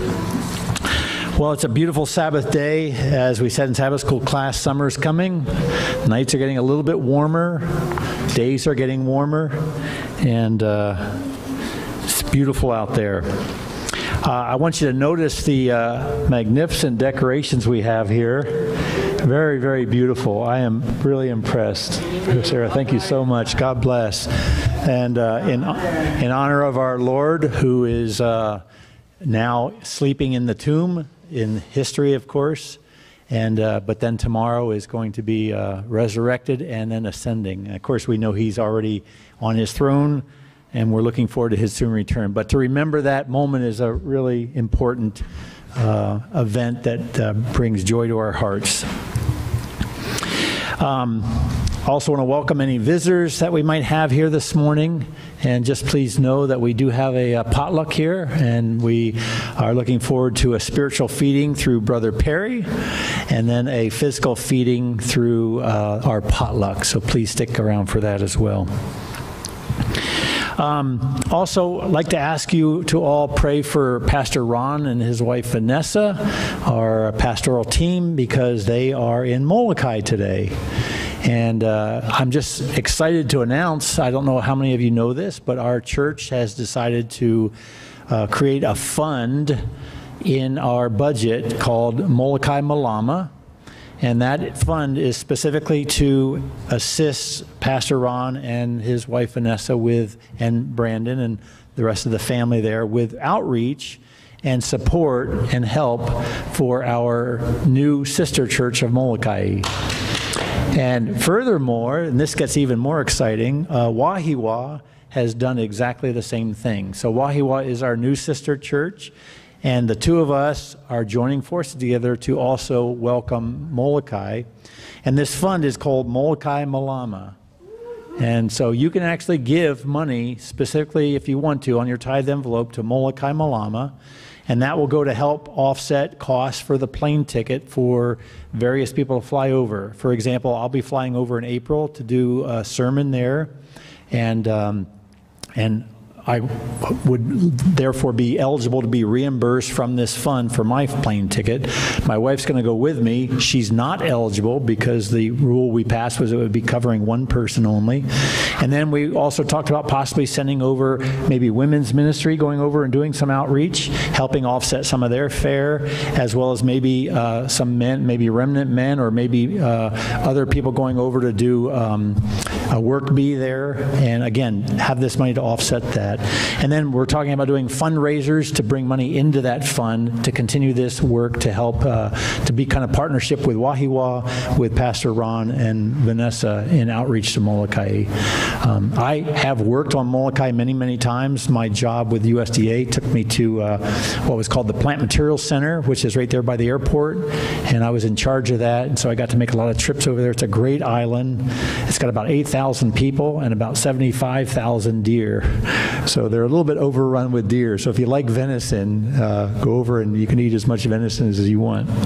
No, but it's a beautiful place, dry on the west side, wet and mountainous on the east side, but a gorgeous, gorgeous island. Welcome, visitors. Good to have you here this morning. So anyway, so keep that in mind. Molokai Malama, a special fund that Wahiwa and Waianae have set up to help reach out to our new sister church, Molokai. In your announcements, you're going to see Adventist Malama Elementary School has committed to doing the potluck every first Sabbath of each month, which is really awesome. They're going to take full responsibility for it, set up, serving, cleanup, and they're going to be doing haystacks every single first Sabbath of the month. So that's pretty exciting. Now, when I became a Seventh-day Adventist, I heard all these people talking about haystacks. I thought, what are you people talking about, haystacks? I had no idea what a haystack was. Well, you know, it's a fancy name for a taco salad, but really good. And so we look forward next week to enjoying the first of monthly haystacks served to us by our Ames staff, and we just want to say thank you to them, hard work that they do with our school here. There is a social committee meeting today in the kindergarten room, and Ivory is our social committee leader, and so she'll be leading that meeting. If you're part of the social committee, please plan to attend that. Grab your meal, your potluck meal, and then go into that the kindergarten room. It does say there's a personal ministry meeting, but I don't believe Faith is here. I think she's in Samoa. So I'm not sure there is a meeting today, but if she happens to show up, that'll be in the pastor's office today. I think we just forgot to take that off the calendar. But anyway, personal ministries, when she returns, she and her husband had to go back to Samoa to take care of their house there. It was having some issues, and I think they're going to be gone for about a month. But anyway. And then finally, the last announcement I want to make here this morning before we go to our worship service, which is the reason we're here, of course, is if you have a child in our Ames school, or if you know a parent who has a child from our church in the Ames school, tomorrow is a very, very important deadline, and that's tomorrow. And that is the multi-scholarship deadline. So in order to be eligible for your child to have the the scholarship offered by our church, which is going to have a meeting on, I believe, April 4th, then you have to also apply for the other scholarships as well. If you fail to apply for those, you will be ineligible for the one from our church. And that's just because we want to have everybody take advantage of all the opportunities that are out there in addition to what the church here can provide. This church has been very, very generous towards our members' students in our AIM school, and we want to try to continue that generosity to the degree that we're able, but we also expect the parents of those students to likewise do their part and try to bring in as many scholarship dollars as they possibly can. And so these sheets are available, gives you all the details out there in the lobby. Again, if you don't have kids there, but you know somebody who does, please grab one and get this in their hands by tomorrow if possible, because tomorrow is indeed the deadline. With that, we will go to our call to worship, the whole reason we're here. And Brother Perry, we're so looking forward to the Lord's message being delivered through you. And let us have our hearts ready for that message that we can be changed by it. So if you'll open your Bibles to Psalm number 92. Psalm number 92, it says verses 1 and 2. I'm going to read 1, 2, and 4, if you don't mind. Verses 1, 2, and 4. I read 4, I thought, well, that's a nice verse too. So verses 1, 2, and 4 of Psalm 92. And this is called Praise for the Lord's Goodness. We serve a good God, don't we? God is good all the time, and that's what this psalm is all about. God is good. And it says this, verse 1, "It is good to give thanks to the Lord and to sing praises to your name, O Most High." Verse 2, "To declare your," that is God's, "loving kindness in the morning and your faithfulness by night." And then verse 4, "For you, O Lord, have made me glad by what you have done." Amen. "I will sing for joy at the works of your hands." And may Jesus, our Lord, add a blessing to these words, and we look forward to worshiping our God this morning. Thank you, and happy Sabbath to all.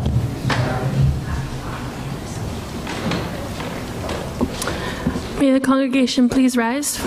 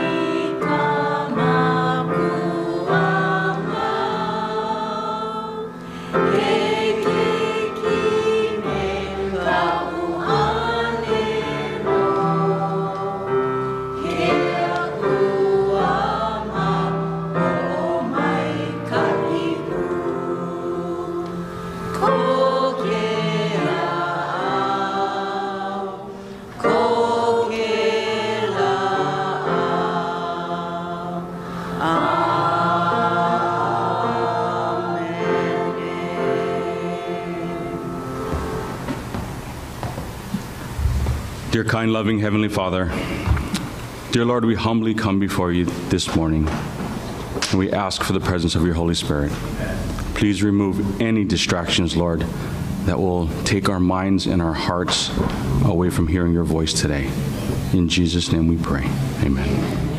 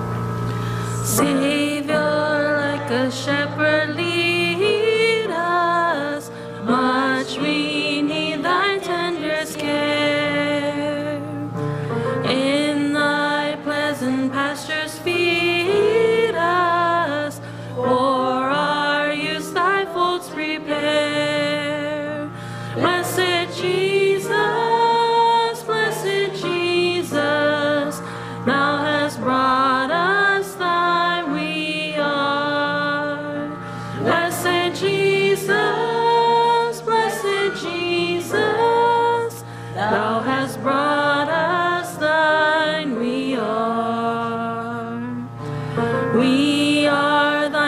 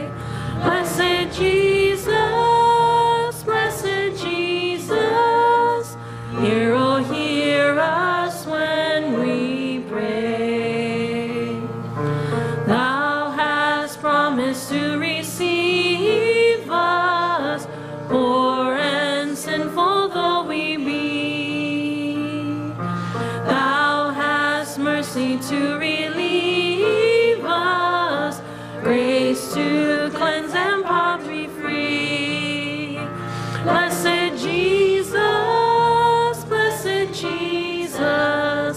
we will early turn to thee. Blessed Jesus, we will early turn to thee. You may be seated.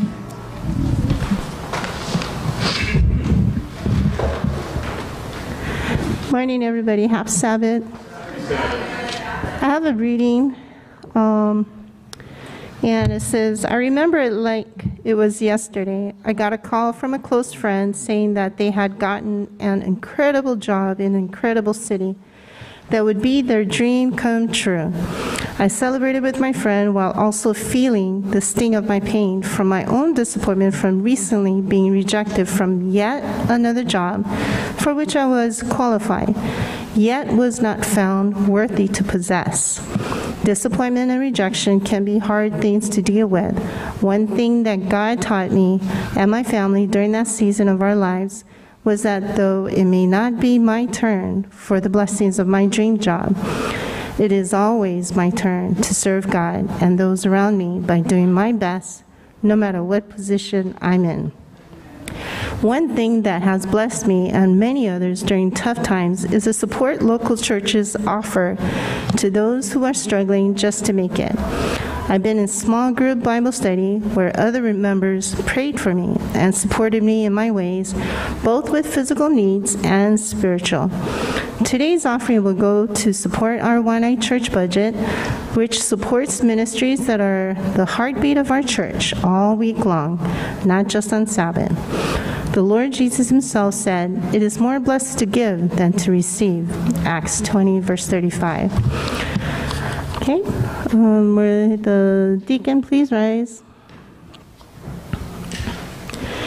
Dear Heavenly Father, thank you very much for this blessed Sabbath day.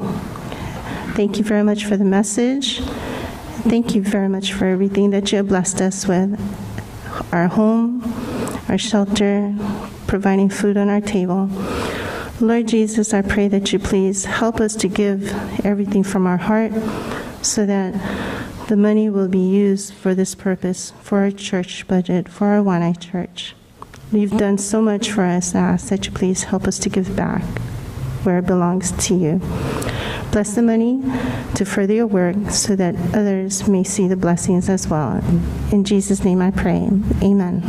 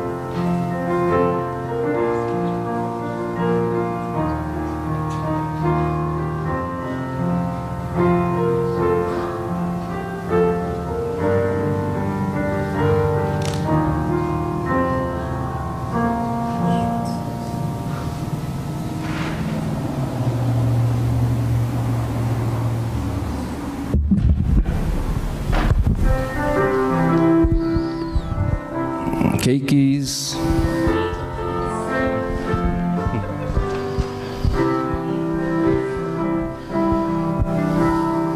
Come on, KJ.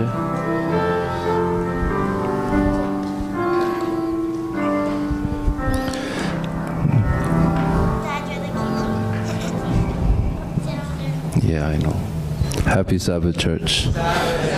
So today we're going to do a little something different. I think the Cakeys will be telling the story. So Ellie's going to open us with a prayer, Ellie.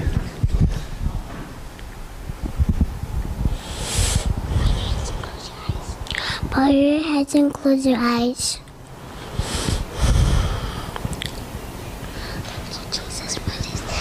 Thank you, Jesus, for this day.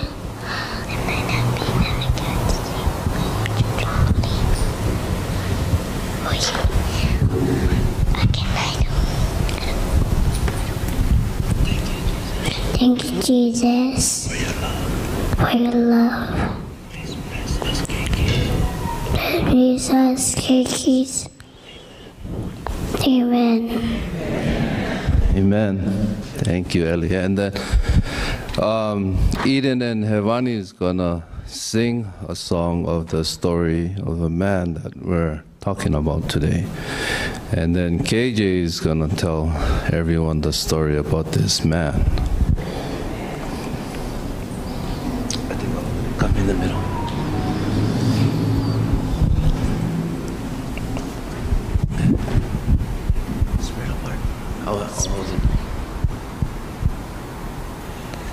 Zacchaeus is a wee little man, and a wee little man he was.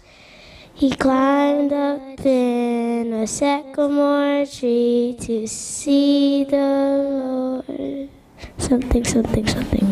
I don't know.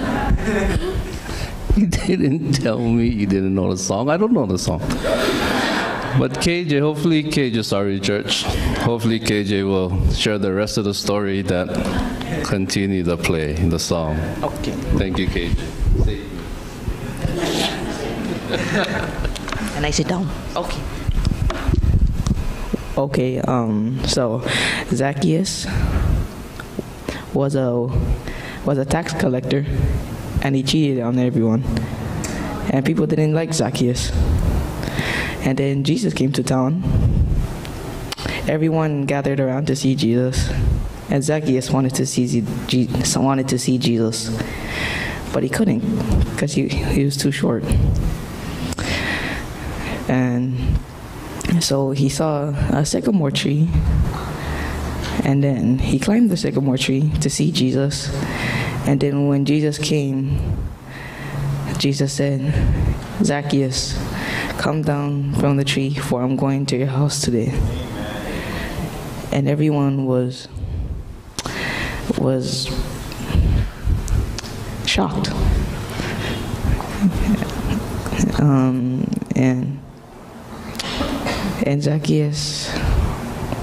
And Zacchaeus said, I will give the money that I cheated on everyone back to the poor.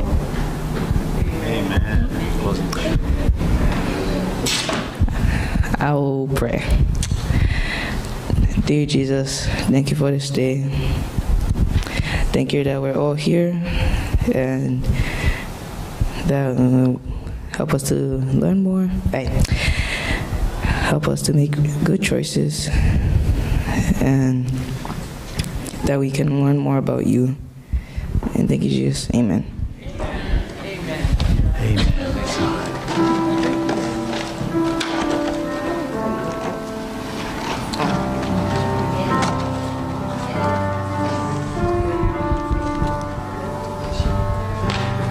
And this offering goes to support our scholarship fund for the students at Ames.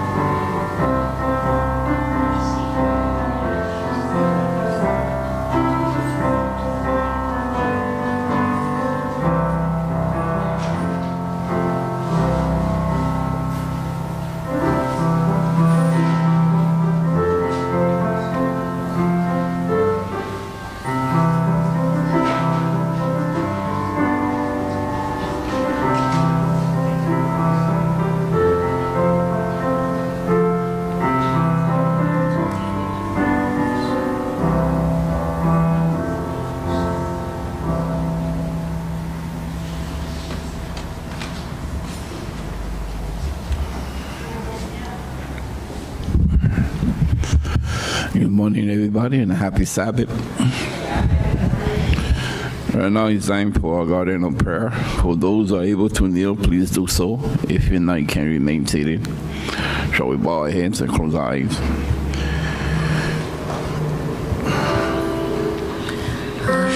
Cast all my cares upon you. I lay all of my burdens down at your feet.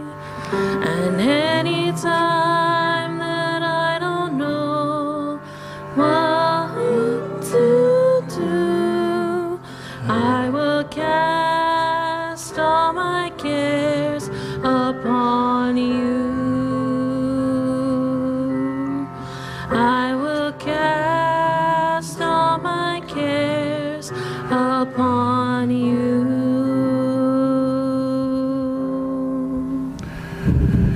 Our Father, which art in heaven, Lord Jesus, good morning to you, Lord Jesus, and happy Sabbath to you, Lord. We're inviting you this morning to come here and to be among us, Lord. And also the Holy Spirit to be present too, Lord. And Lord, we need of you daily in our life. For without you, we are lost, Lord.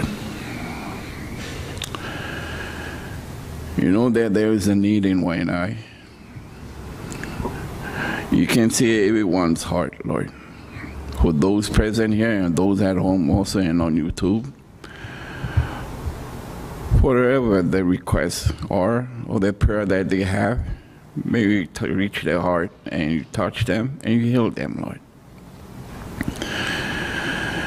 Like also we touch as we prepare for his surgery, may be with him.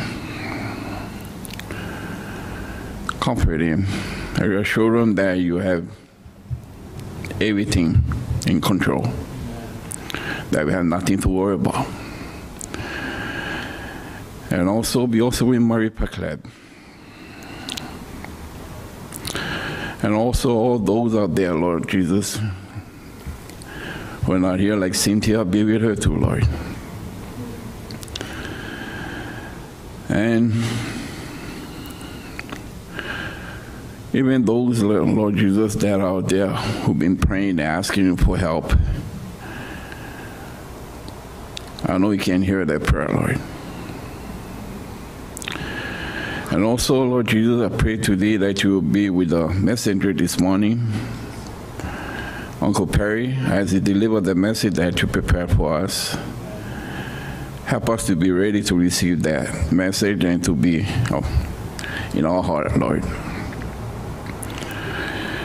Thank you, Jesus, for your kindness, your patience, and your long-suffering, and your love towards us.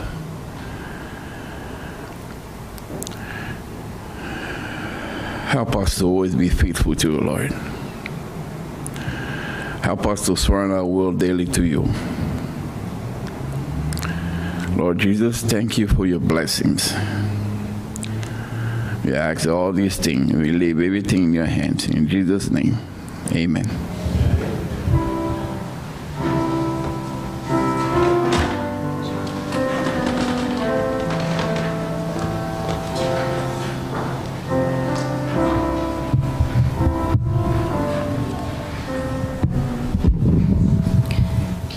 Our scripture reading is in 2 Timothy chapter 2, verse 14 and 15. Okay.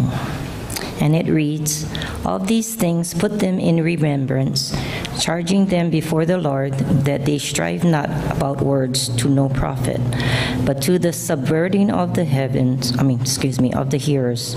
Study to show thyself approved unto God, a workman that needeth not to be ashamed, rightly dividing the word of truth." May God add his blessings to his words.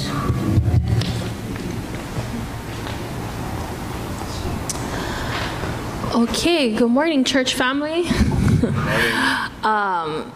We don't have special music, so we're all going to sing today. If you can, I don't know if it's on the screen, but if you have a hymnal in front of you, it's page 537. Okay. He leadeth me.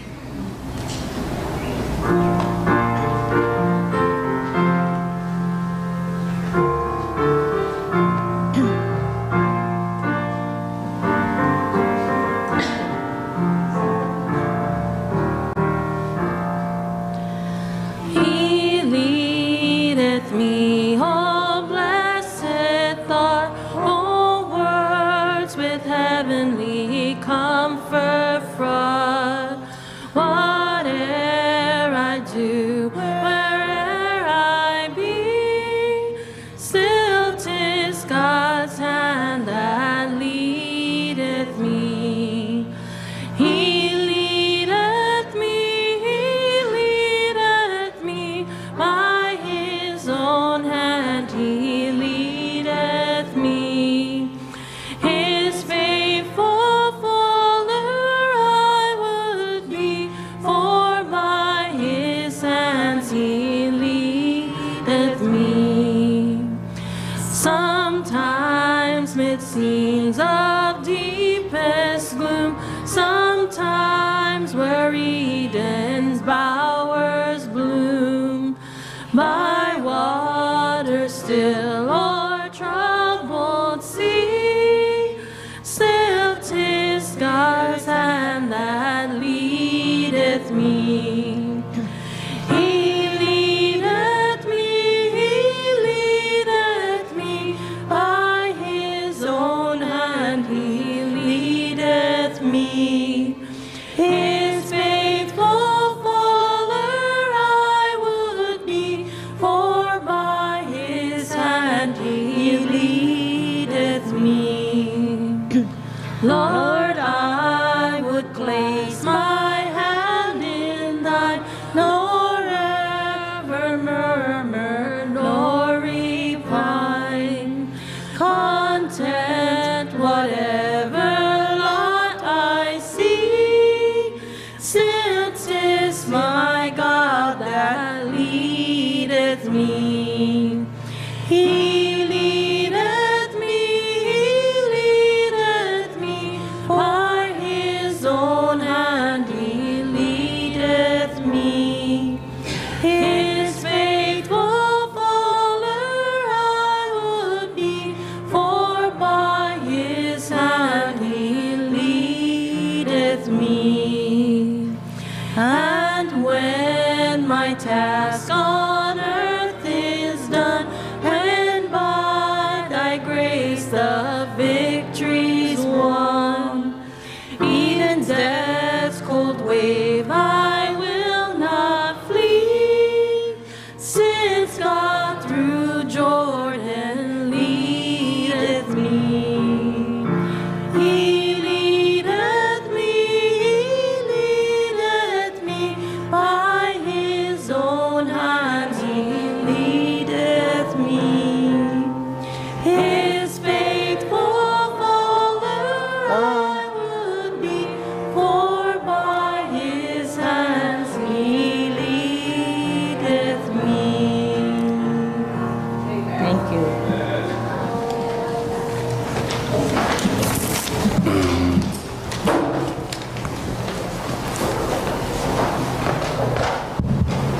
Morning, happy Sabbath. If I could get someone to please take these mics down on this side for me, please. Someone once told me that, someone very knowledgeable, told me that I was a wanderer as I speak. So,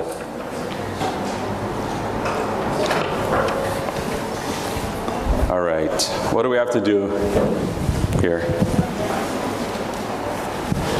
Oh, cool. How was everyone's week? Blessed? Well, irregardless of how your week was, we are blessed because we're here this morning. We're alive this morning. We have breath this morning.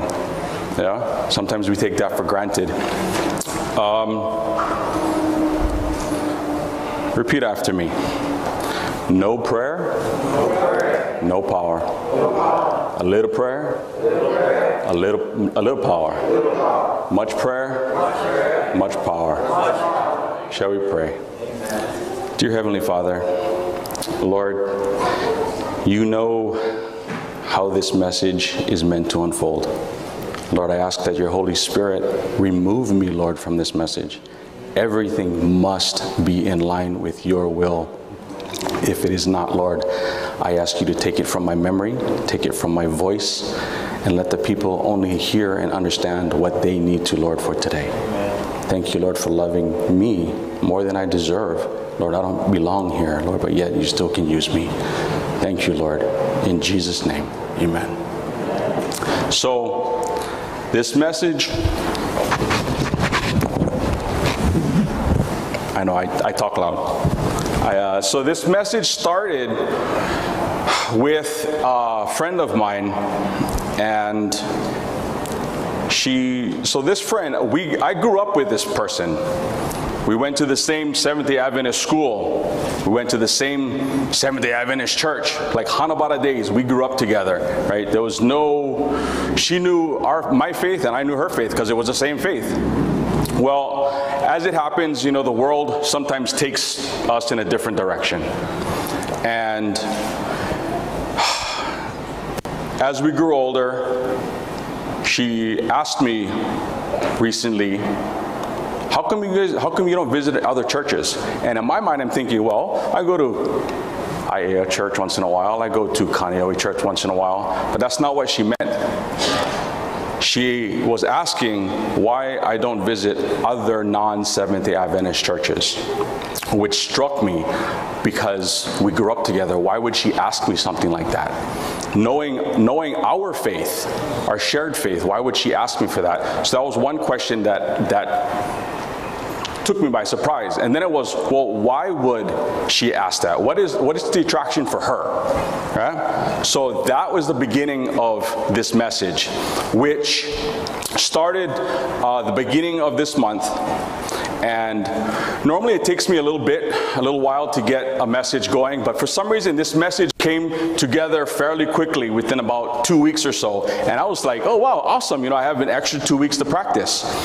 Well, the last 2 weeks of mine have been extremely stressful. The kind of stress where you wake up at 1 in the morning in a cold sweat.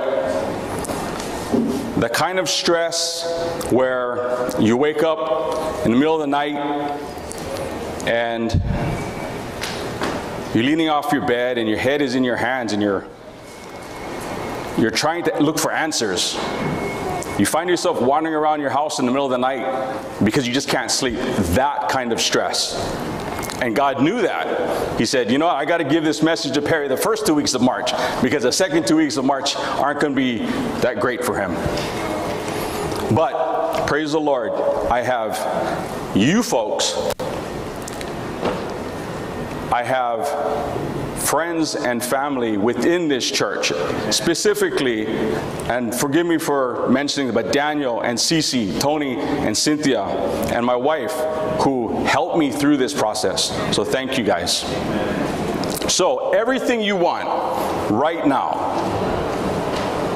So the questions that I wanted to answer, or at least try to understand, was, why did my friend suggest that I visit other non-Seventh-day Adventist churches? And what was the attraction for her? My opinion was worldly stimulation. So disclaimer, I am a very sinful person. And because of that fact, it's imperative you study God's word for yourself. Don't take the word of anybody who just stands up here just because they have a Bible in their hand or dress nicely, that everything that comes out of their mouth is truth. God wants us to live in the world, but not the world in us. So because of that, study God's word for yourself. If that's all you take away from this message today, understand that. Why? Because one day, Like for me, this past week, the world will challenge you in your faith and your belief in God. Then what are you going to say? What are you going to do then? Oh wait, let me phone a friend real quick. Let me call Tony. He's got the answer for you. Then you can talk to him, and he can explain to you why we need the seventh day, why we need the Sabbath off. What are you going to do when you are put in that corner and you are questioned? What are you going to say? Our scripture reading today from 2 Timothy. Let's focus a little bit on verse 15.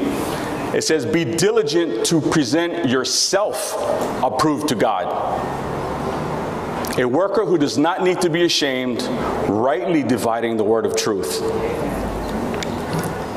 This is our society today. We want it now. We don't care. And if we don't get it, we end up like this little child on the other side. That's the society we live in. That's the world we live in. And if you guys know where this picture on the left came from, you guys are just as old as I am. Right? And wives, don't be looking at your husbands to about the picture on your right. Okay? We're not all that bad. So, but that's our society today. Today's society demands fast service, not from others, of course, not from myself, but I expect it from you. We expect when we call someone that they pick up the phone right away. So what do you mean the phone rang 3 times? You screening your calls? You don't want to answer my call? What's wrong? What's wrong with you? Right? Today's society expects faster download speeds. Society wants to watch their TV shows on demand. And they expect to be entertained. Because if we're not entertained, I'm going to leave you a bad review. I'm going to write something bad about you. Today's society expects to be first in line, and if not, what is taking so long? Even if I'm not first in line, I better be in front of you. Today's society, we have drive-through marriages. We even have 1-minute rice, and I'm guilty of that. I love my 1-minute rice because it's quick. But that's what we live in. We want things right now, right now. Forbes magazine, and Cece, you're an advertisement. You should understand some of this. So back in 2017, Forbes magazine says, "Impatience is a virtue." This just might be the mantra for today's connected consumer. We live in an on-demand economy where with just a few taps and swipes or what have you, we can get what we want. Instant gratification. Right? We are right now consumers. When I grew up on Kauai, I would order parts for my truck, and the guy at the counter would say, "Hey, it'll be in about 2 months." And I'd be like, "Okay, cool, 2 months." He would call me at about the month-and-a-half mark and say, "Hey, your parts are in." I'd be like, "Yes, this is amazing, a month and a half." Nowadays with Amazon Prime, if we don't get it in 2 days, man, I'm calling somebody, right? It's not the consumer's fault. We didn't expect to set out this way. It just happened to be that way with the society we live in. So for better or for worse, this influenced consumer behavior beyond the point of no return. Cece, I don't know how you do it in advertisement, how you can reach people in a godly way, yet still reach your audience, which is in the world. I couldn't even begin to understand that. Some in today's society, having been now conditioned with this on-demand attitude, why wouldn't they expect the same thing from a church service? Right? I want the best parking when I come. I want the best seat in the sanctuary, and I expect to be entertained before this guy starts talking. And it better be quick and simple because I got someplace else to be. You guys know what hyperbolic discounting is? Hyperbolic discounting is what happens when we have the choice between a reward now or a reward later. We want the reward now. Even if the reward later gives us a little bit more, it doesn't matter, I want it now. Hyperbolic discounting is why we expect so much higher reward if I have to wait for something. It better be good.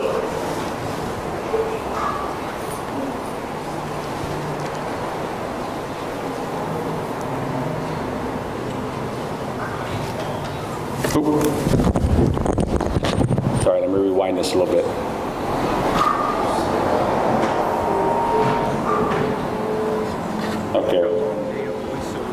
what's going on here.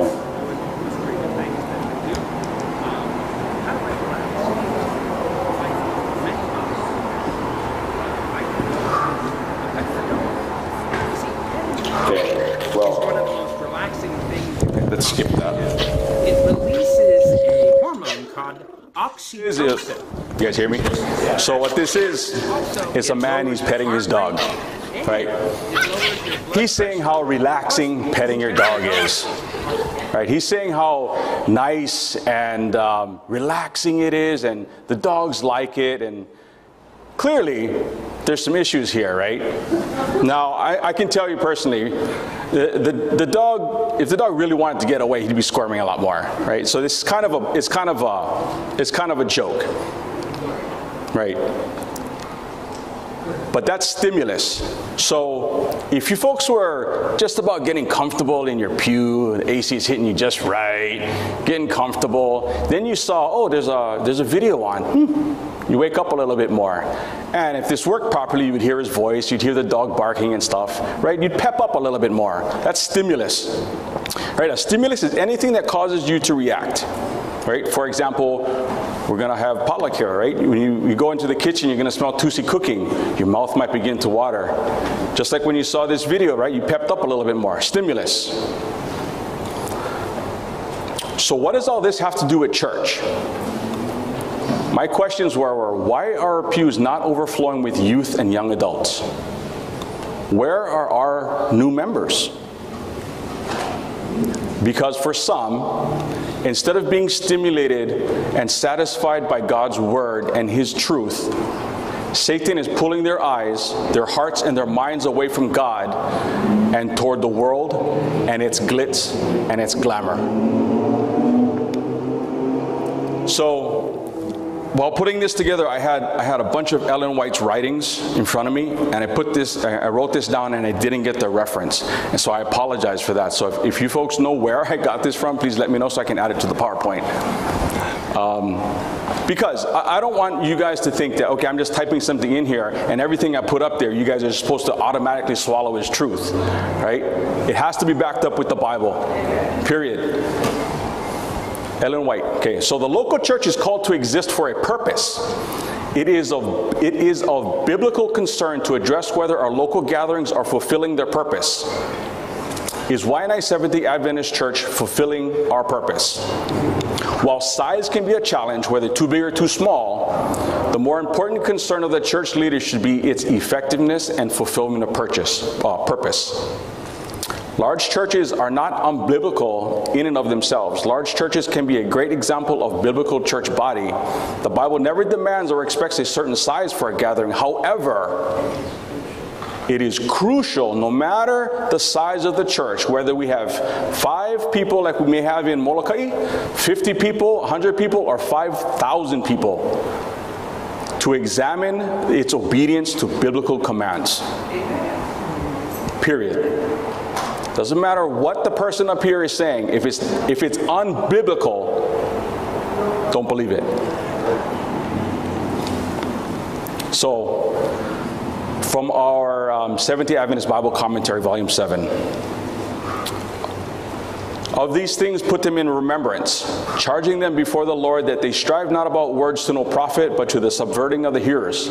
Study to show thyself approved unto God, a workman that needeth not be ashamed, rightly dividing the word of truth.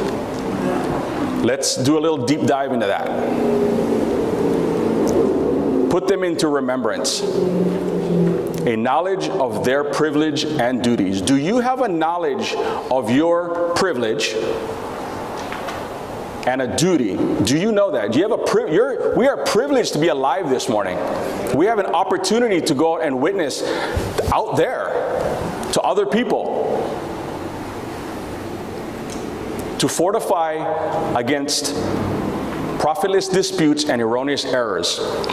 Teachings. How are you going to know what is an erroneous teaching if you don't know for yourself? To study, to exert oneself, putting some effort into studying, to be diligent. Rightly dividing, literally cutting straight. The truths of the Bible must be rightly interpreted so that no part of the scripture will be set in opposition to the picture presented in the Bible as a whole. The word of truth, that is the word set, the word that constitutes truth in the scriptures. So let's be clear. There is nothing wrong with large church congregations. That's not what I'm saying. I'm saying study for yourself so that whoever's at the pulpit, you know what's coming out of their mouth. Is it truth or is it error? There's nothing wrong with a large church congregation as long as what they are teaching aligns with obedience to biblical commands and not rules made up by a man, even if they carry the title of pastor, father, minister, padre, priest, or even pope. Those of you who are Bible scholars understand where I'm getting at. You guys remember this picture? Daniel? So Nebuchadnezzar was given a dream. The Holy Spirit interpreted that dream to Daniel, and Daniel was able to interpret that to King Nebuchadnezzar. But what did King Nebuchadnezzar do with that information? Instead of using the knowledge to God's glory, he said, I'm going to make this statue all of gold. All right, not just the head. I'm going to be the whole thing. His image would be made all of gold, symbolic throughout Babylon as an eternal, indestructible, all-powerful kingdom. And his kingdom would break in pieces. All other kingdoms would stand forever. Now, clearly, that's wrong. That's not what God said. Ellen White. So Daniel's interpretation was to be rejected and forgotten. Truth was to be misinterpreted and misapplied. Now think about that in a church setting. The symbol design of heaven to unfold to the minds of men important events of the future was to be used to hinder the spread of the knowledge that God desired the world to receive. Thus, through the devisings of ambitious men, Satan was seeking to thwart the divine purpose for the human race. The enemy of mankind knew that pure truth, unmixed with error, is a power and mighty to save. But when used to exalt self and to further the projects of men, it becomes a power for evil. Are we tracking, church? You guys understand where I'm coming from? If you don't, please study for yourself. There's deep meaning in here, but we don't have time to go through it. Question. Answer for yourself. You can answer quietly. Can Satan use men and take something called church to mix error with truth? Something designed to give people a knowledge of God and of future events. This is why we're here. I'm here to give you, the Holy Spirit is here to give you a knowledge of God and of future events. However, in some cases, this church setting is being used by men being controlled by Satan who want to exalt themselves and to further their projects and at the same time mixing truth with error. Don't take my word for it. Study God's truth for yourself. I used to work security for one of the large churches here on the island. And it wasn't for crowd control. It wasn't for parking. You know, it was specifically because they had so much money coming in to their congregation, they needed armed escorts to get from their church to their bank and back. And then we do it for the next sanctuary. We do it for the next service, and the next service, and the next service. Hebrews 10, 24 to 25. Why should we go to church then? The clear word says, so let's be compassionate and give some thought to how we can spur each other on toward loving good deeds. Don't give up the habit of worshiping together. That's not what I'm saying. All right?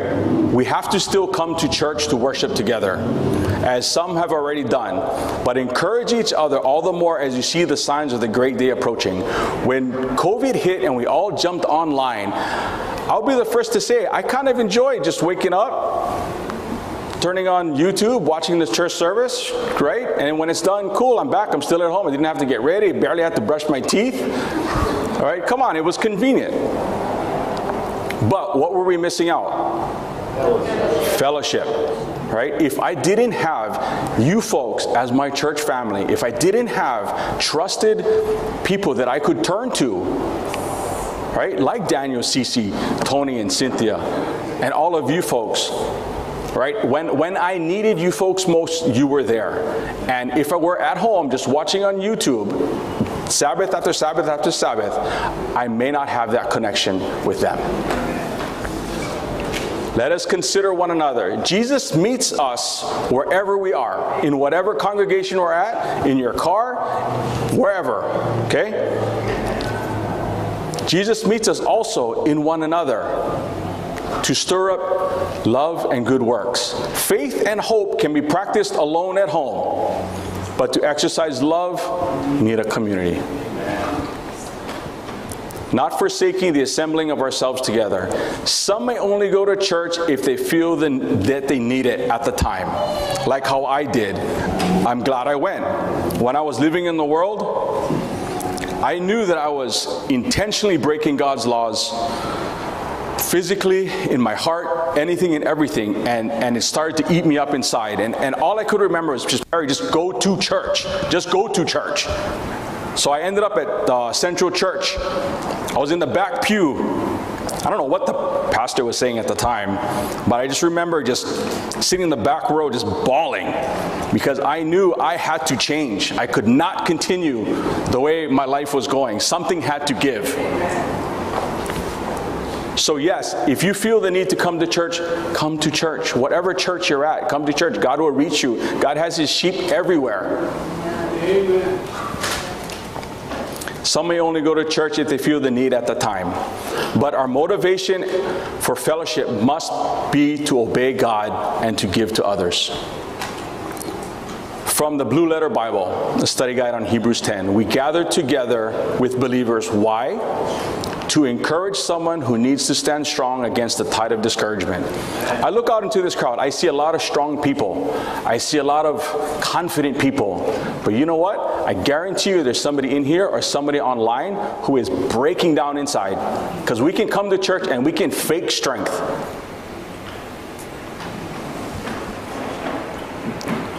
2, to receive something from God. 3, to give something to God.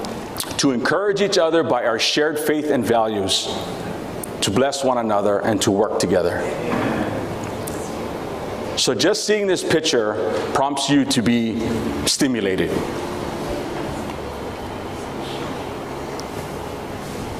But when does too much stimulation or too much stimulus become too much, become problematic, become a hindrance to understanding, become dangerous? Stimulus overload. You know, like I said, when I used to work at these other churches, there would be like dancing. There would be like smoke shows. I mean, the lights, the music. It was incredible, right? And that's just here in our little state of Hawaii or here in Honolulu. Can you imagine what's happening on the mainland, right? Stimulus overload. When I grew up on Kauai, my friends, our idea of being fun and stimulating, we'd jump in our trucks, lock the hubs, and go four-wheeling down the beach in the middle of the night at like 50, 60 miles an hour. Or we would go up into the mountains, right, deep in the night with our flashlights, go four-wheeling, probably get stuck, find a nice place to take the guns out of the back of our car and just start shooting bottles and cans. That's me in the sticks. That's me, right? That's where we grew up on. So taking that into consideration, you take somebody like me, like many of you, right, or somebody who doesn't know about God, never heard or very little about God, and you put them into a situation where there's all this lights and dancing and smoke and mirrors and all this thing. There's so much stimulation, right? I've been there. I tell you, when we had the youth here the other day, or when we go to convocation, there's just, you feel that little bit of extra excitement, right? When the church is full, when the church is alive, when the kids are singing, right? It's that feeling, but imagine that multiplied 10 times over by someone who may not be ready for that. So stimulus, the condition in which the environment presents too many stimuli to be comfortably processed by an individual, resulting in stress and or behavior designed to restore equilibrium. So the situation is so stimulating, so much stress going on in the mind, that in order to restore equilibrium, you may say something or do something or act in a way that you normally would not. A state in which one's senses are so overwhelmed with stimuli to the point that one is unable to process or respond to all of them. Sensory overload impacts emotions, right? This can lead to feelings of panic, agitation, and a sense of being out of control. Additionally, when the brain receives too much information from the senses, focusing, concentrating, and making decisions can be challenging. So, here's an example. Back in 1997, right, I was in my early 20s. Again, this is me and my friend now. Best thing to do is lock the hubs and go four-wheeling, right? We listened to, especially my other friend, he listened to Gabby Pahanui, right? Slack key guitar, country comfort.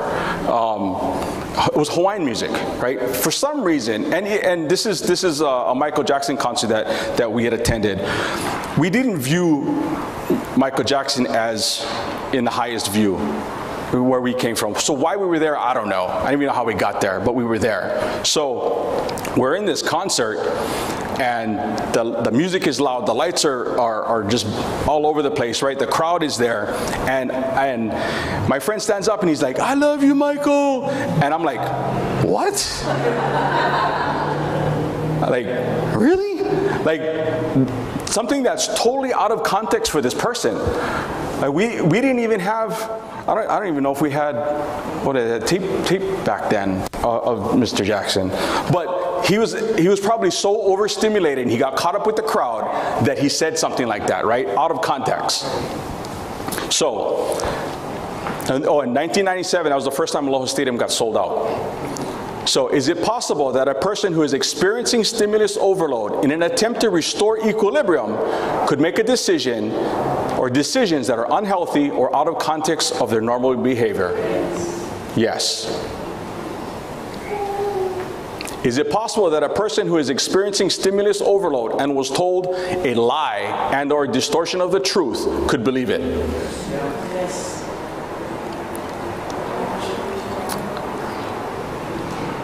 If you've been to one of these churches and you're used to it, that type of stimulation, you get it, you're used to it, right?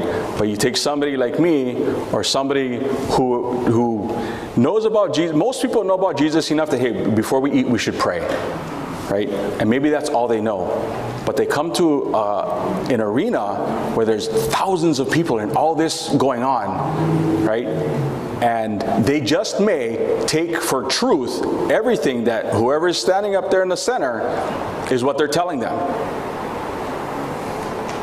This is ideally what we should be. Right? We're connected to Jesus through His Word, His unfiltered Word, His pure Word, and through prayer with the Holy Spirit's guidance. Amen? Satan's goal is to break that connection between you and Jesus. Any way he can. How does he do that? By gradual desensitizing, right? We want things fast. We want things right now. We want instant gratification. We want louder and louder music, more and more lights. I need to be entertained more and more and more, even at church. What happens when the music at church isn't loud enough to satisfy? What happens when the lights at church aren't enough to stimulate? What happens at church when the dancing isn't intriguing enough? That's when Satan ups the ante and he says, okay, I got something for you. He performs great signs so that even he makes fire come down from heaven.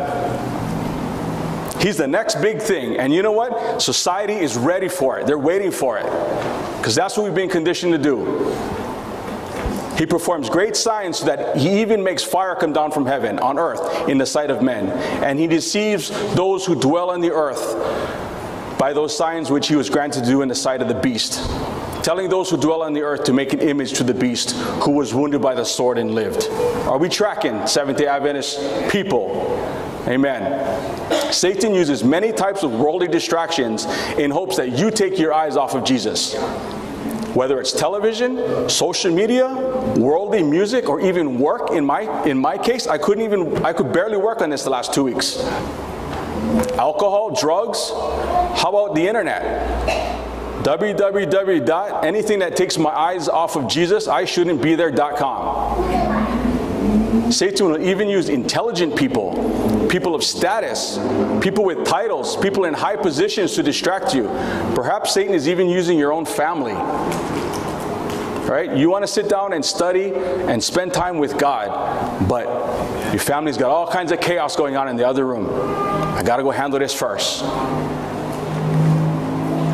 Matthew 24:24, for false Christs and false prophets will rise and show great signs and wonders to deceive, even the Waianae Seventh-day Adventist Church. Ezekiel 28:12. Satan works behind the scenes, working through men and women, behind the pulpit in a church setting, right, to take your eyes off of Jesus by mixing truth with error. Church family, study God's word for yourself. Matthew 24:4-5. And Jesus answered and said to them, take heed that no one deceives you, for many will come in my name saying, I am the Christ, and will deceive many. 2 Thessalonians. All that this man will do will be in accordance with the work of Satan, who will also come and display his power by working miracles and all kinds of signs and wonders. Those who do not love the truth enough for God to save them. Those who do not love the truth enough. He's not saying those people don't know the truth. They just don't love the truth enough. They will be swept away by all kinds of deceptions brought about by the power of evil.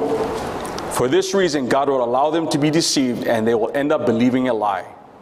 However, they will not be judged because they believed a lie, but because they did not believe the truth and continued to take pleasure in their wickedness. Study God's word for yourself, church family, and everyone online. Acts of the Apostles. Men, women, us, cannot with impunity reject the warnings that God in mercy sends to us. From those who persist in turning from these warnings, God withdraws his Spirit, leaving them to the deception that they love. Ellen White, The Study of Psychology. The influence of the mind on the body, as well as of the body and the mind, should be emphasized, right? It's the importance of the mind and self-control. If Satan can control your mind, he can control your actions. I gotta make sure my volume is off for this one. November 2023, this is the Taylor Swift concert. We're only going to watch a few seconds of this. Satan is not even hiding anymore. This is what society is watching. This is what society is being entertained by. Right? He's desensitizing us to somehow think that this is acceptable.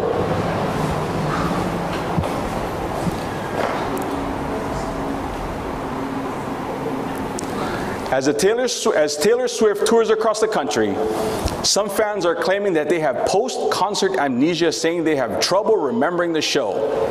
Scientists say that this condition stems from sensory overload. Some Swifties have taken to social media saying that the experience was so spectacular that they have shaken off some of the memories of the show. So I think it's Dr. Kroll here from Temple University says it's actually a neurologic phenomenon that can happen in any heightened emotional state. Right? As her fans, as Taylor Swift fans, are going to this concert, there's so much to be excited about that their brain can't even process memories of what's happening. To have something like post-concert amnesia is really not such a bad thing, Dr. Kroll says. I'm like, really? Do you, church family, do you ever want to be in a position where you can't remember what happened to you, or what you said, or what you did to somebody else, or what somebody did to you?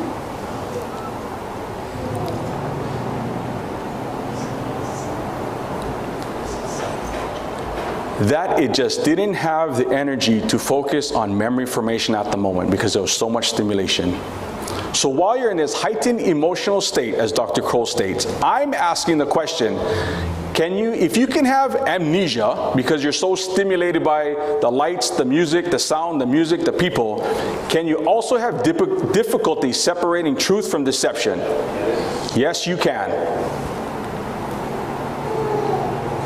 Knowing this about stimulus overload, is it possible that a person whose brain is overloaded with stimulus, adrenaline, and cortisol may make a wrong decision? Could the same person now take everything a person says as truth, not being unable to make a clear decision for themselves? Here's my point.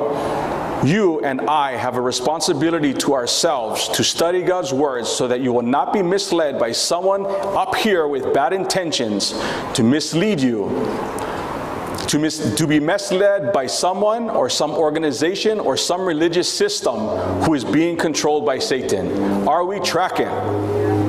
Amen? Christ object lessons. God requires the training of the mental faculties. He designs that his servants, us, possess more intelligence and clear discernment than the person in the world. And he is displeased with those who are careless or too lazy to become efficient, well-informed workers. The Lord bids us love him with all of our hearts and with all of our soul and with all of our strength and with all of our mind. Don't sit in the pews and just be spoon-fed by somebody. I'm not saying it's this church. I'm not saying it's anybody else's church. I'm saying you got to study for yourself to understand the difference between truth and error when it's in your face. How can we rightly divide the word of truth without studying the truth in God's word for yourself? Are we tracking? Amen. Are you feeling sleepy, church family? Because I've been there. I've been there. You know, we spend 5 days a week, 6 days a week. We're in the world, right? Things are moving at 110 miles an hour with our I don't even have it with me, but our cell phones, right? The last thing you put down at night before you go to bed, check my email one more time. Okay, nobody will text. Okay, put them down. Right? And first thing you wake up in the morning, oh, who in the kind, whatever, right? It's in our face 24/7. And then you're in your car, you're listening to the radio, or you're probably listening to Badaman's stereo, which is 5 cars behind. Right? And then you come into a church environment like this, where you put down your cell phone, you put down your social media, right? And all that kind of stuff. What is your brain going to do? It's like, bro, I want to go and rest. And you're going to crash, and you're going to fall asleep. Is it any wonder why that happens? Because you're going 100 miles an hour out there, you come in here and you slow down, and your body's all like, yes, I can finally rest. And you fall asleep. Church family, I've been there. I'm not pointing at fingers. If anything, it's pointing at me, because I'm the guy in the back row falling asleep. However, is that being reverent to God? Worship defined by our Seventh-day Adventist commentary. To bow down, to worship, to serve, especially with respect to the outward forms of worship, to prostrate oneself, to have reverence. Is falling asleep in church being reverent? Right? It's not. Ellen White, Congregation in Small Groups. So I believe she was writing this to the church members in Battle Creek, Michigan. And someone can, like I said, I had a whole bunch of stuff in front of me, but please check me if I'm wrong. She writes, success does not depend on the strength or numbers. A large church is not necessarily a strong church. Pastors tend to look upon a large church congregation as ideal for successful ministry, but White counsels the opposite here. She goes on to say that it is not the purpose of God that his people should cluster together and concentrate their influence in a special locality. One of the reasons for this was the negative influence it would have on their witness. She continues, the plan of gathering in large numbers to compose a large church has contracted their influence and narrowed down their sphere of usefulness and is literally putting their light under a bushel. So there's 4 points here. This is the one she says. Number 2, another reason White counsels against large church group is a negative influence on spiritual growth. She states the members of our large church are not in the most favorable situation for spiritual growth. In referring to Battle Creek, she emphasizes that many in the church are fast becoming withered branches. She mentions this because many of those who moved to Battle Creek were joining large church congregations and they felt that they had no part to act. There's so many people. They sat in their pews and they shunned all responsibility and effort.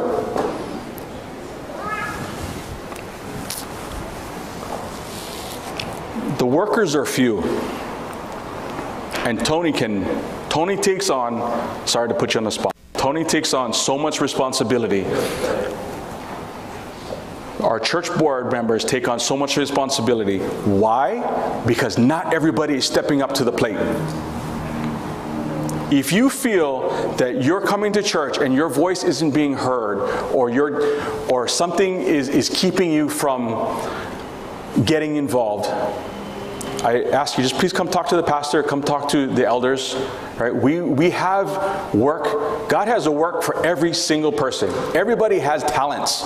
Let's put them to use to God's glory and to the service of others, because that's our job. That's our purpose.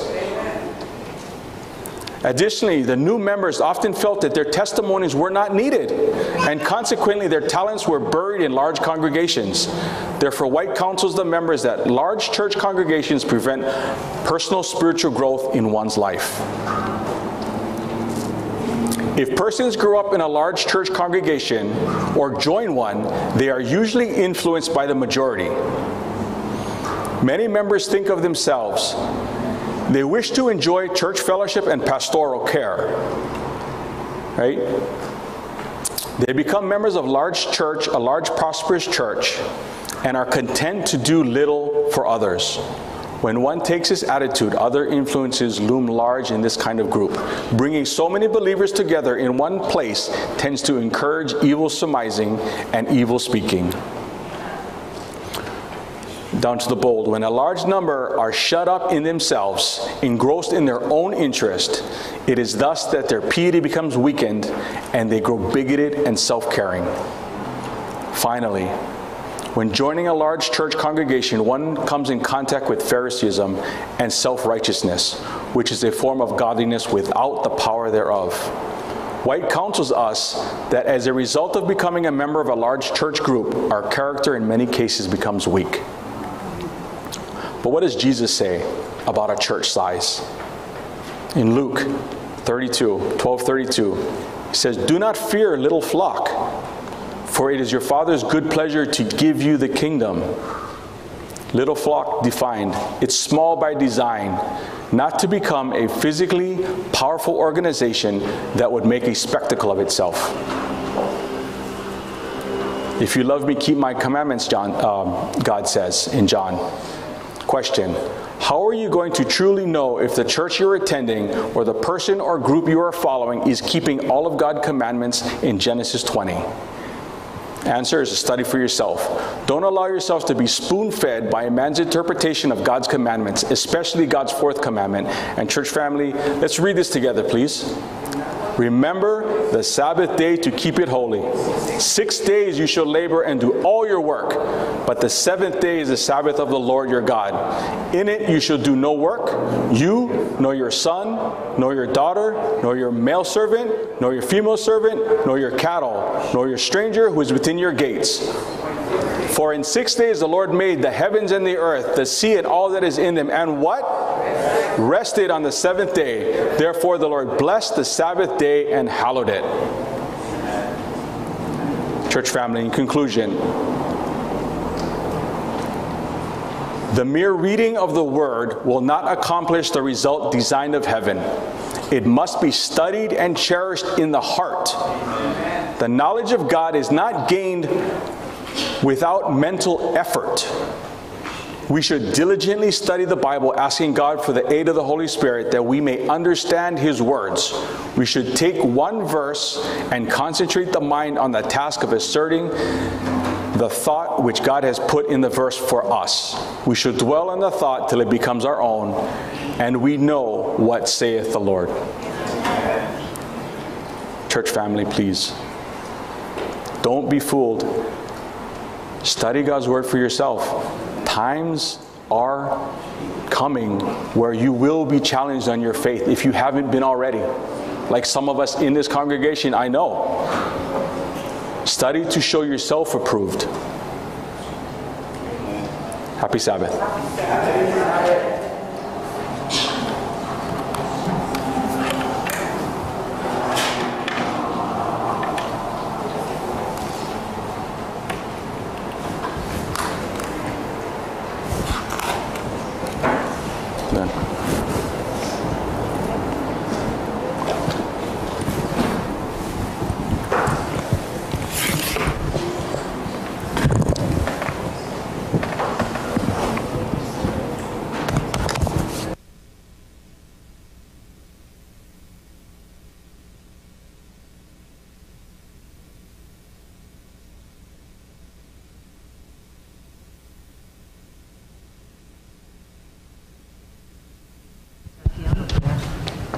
Congregation, please rise.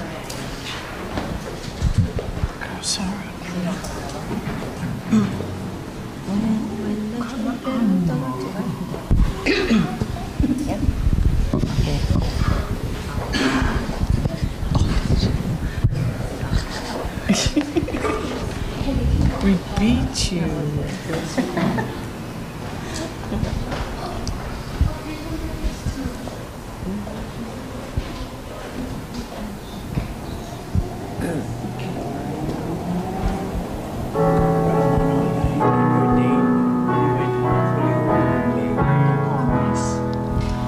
When the trumpet of the Lord shall sound, and time shall be no more, and the morning breaks eternal, bright and fair. When the saved of earth shall gather over on the other shore, and the roll is called up yonder, I'll be there. When the roll is called up yonder, when the roll is called up yonder, when the roll is called up yonder, when the roll is called up yonder, I'll be there. Let us labor for the Master from the dawn till setting sun. Let us talk of all His wondrous love and care. Then when all of life is over and our work on earth is done, and the roll is called up yonder, I'll be there. When the roll is called up yonder, when the roll is called up yonder, when the roll is called up yonder, when the roll is called up yonder, I'll be there. Dear kind, loving Heavenly Father, dear Lord, our prayer this morning is simple. Help us, Lord, to get serious about your second coming. Fill us, Lord, with your Holy Spirit. Remove any distractions, Lord, from our lives that keep us from doing your will. Thank you, Lord, for loving us. Thank you, Lord, for dying on the cross for us because we are undeserving, Lord.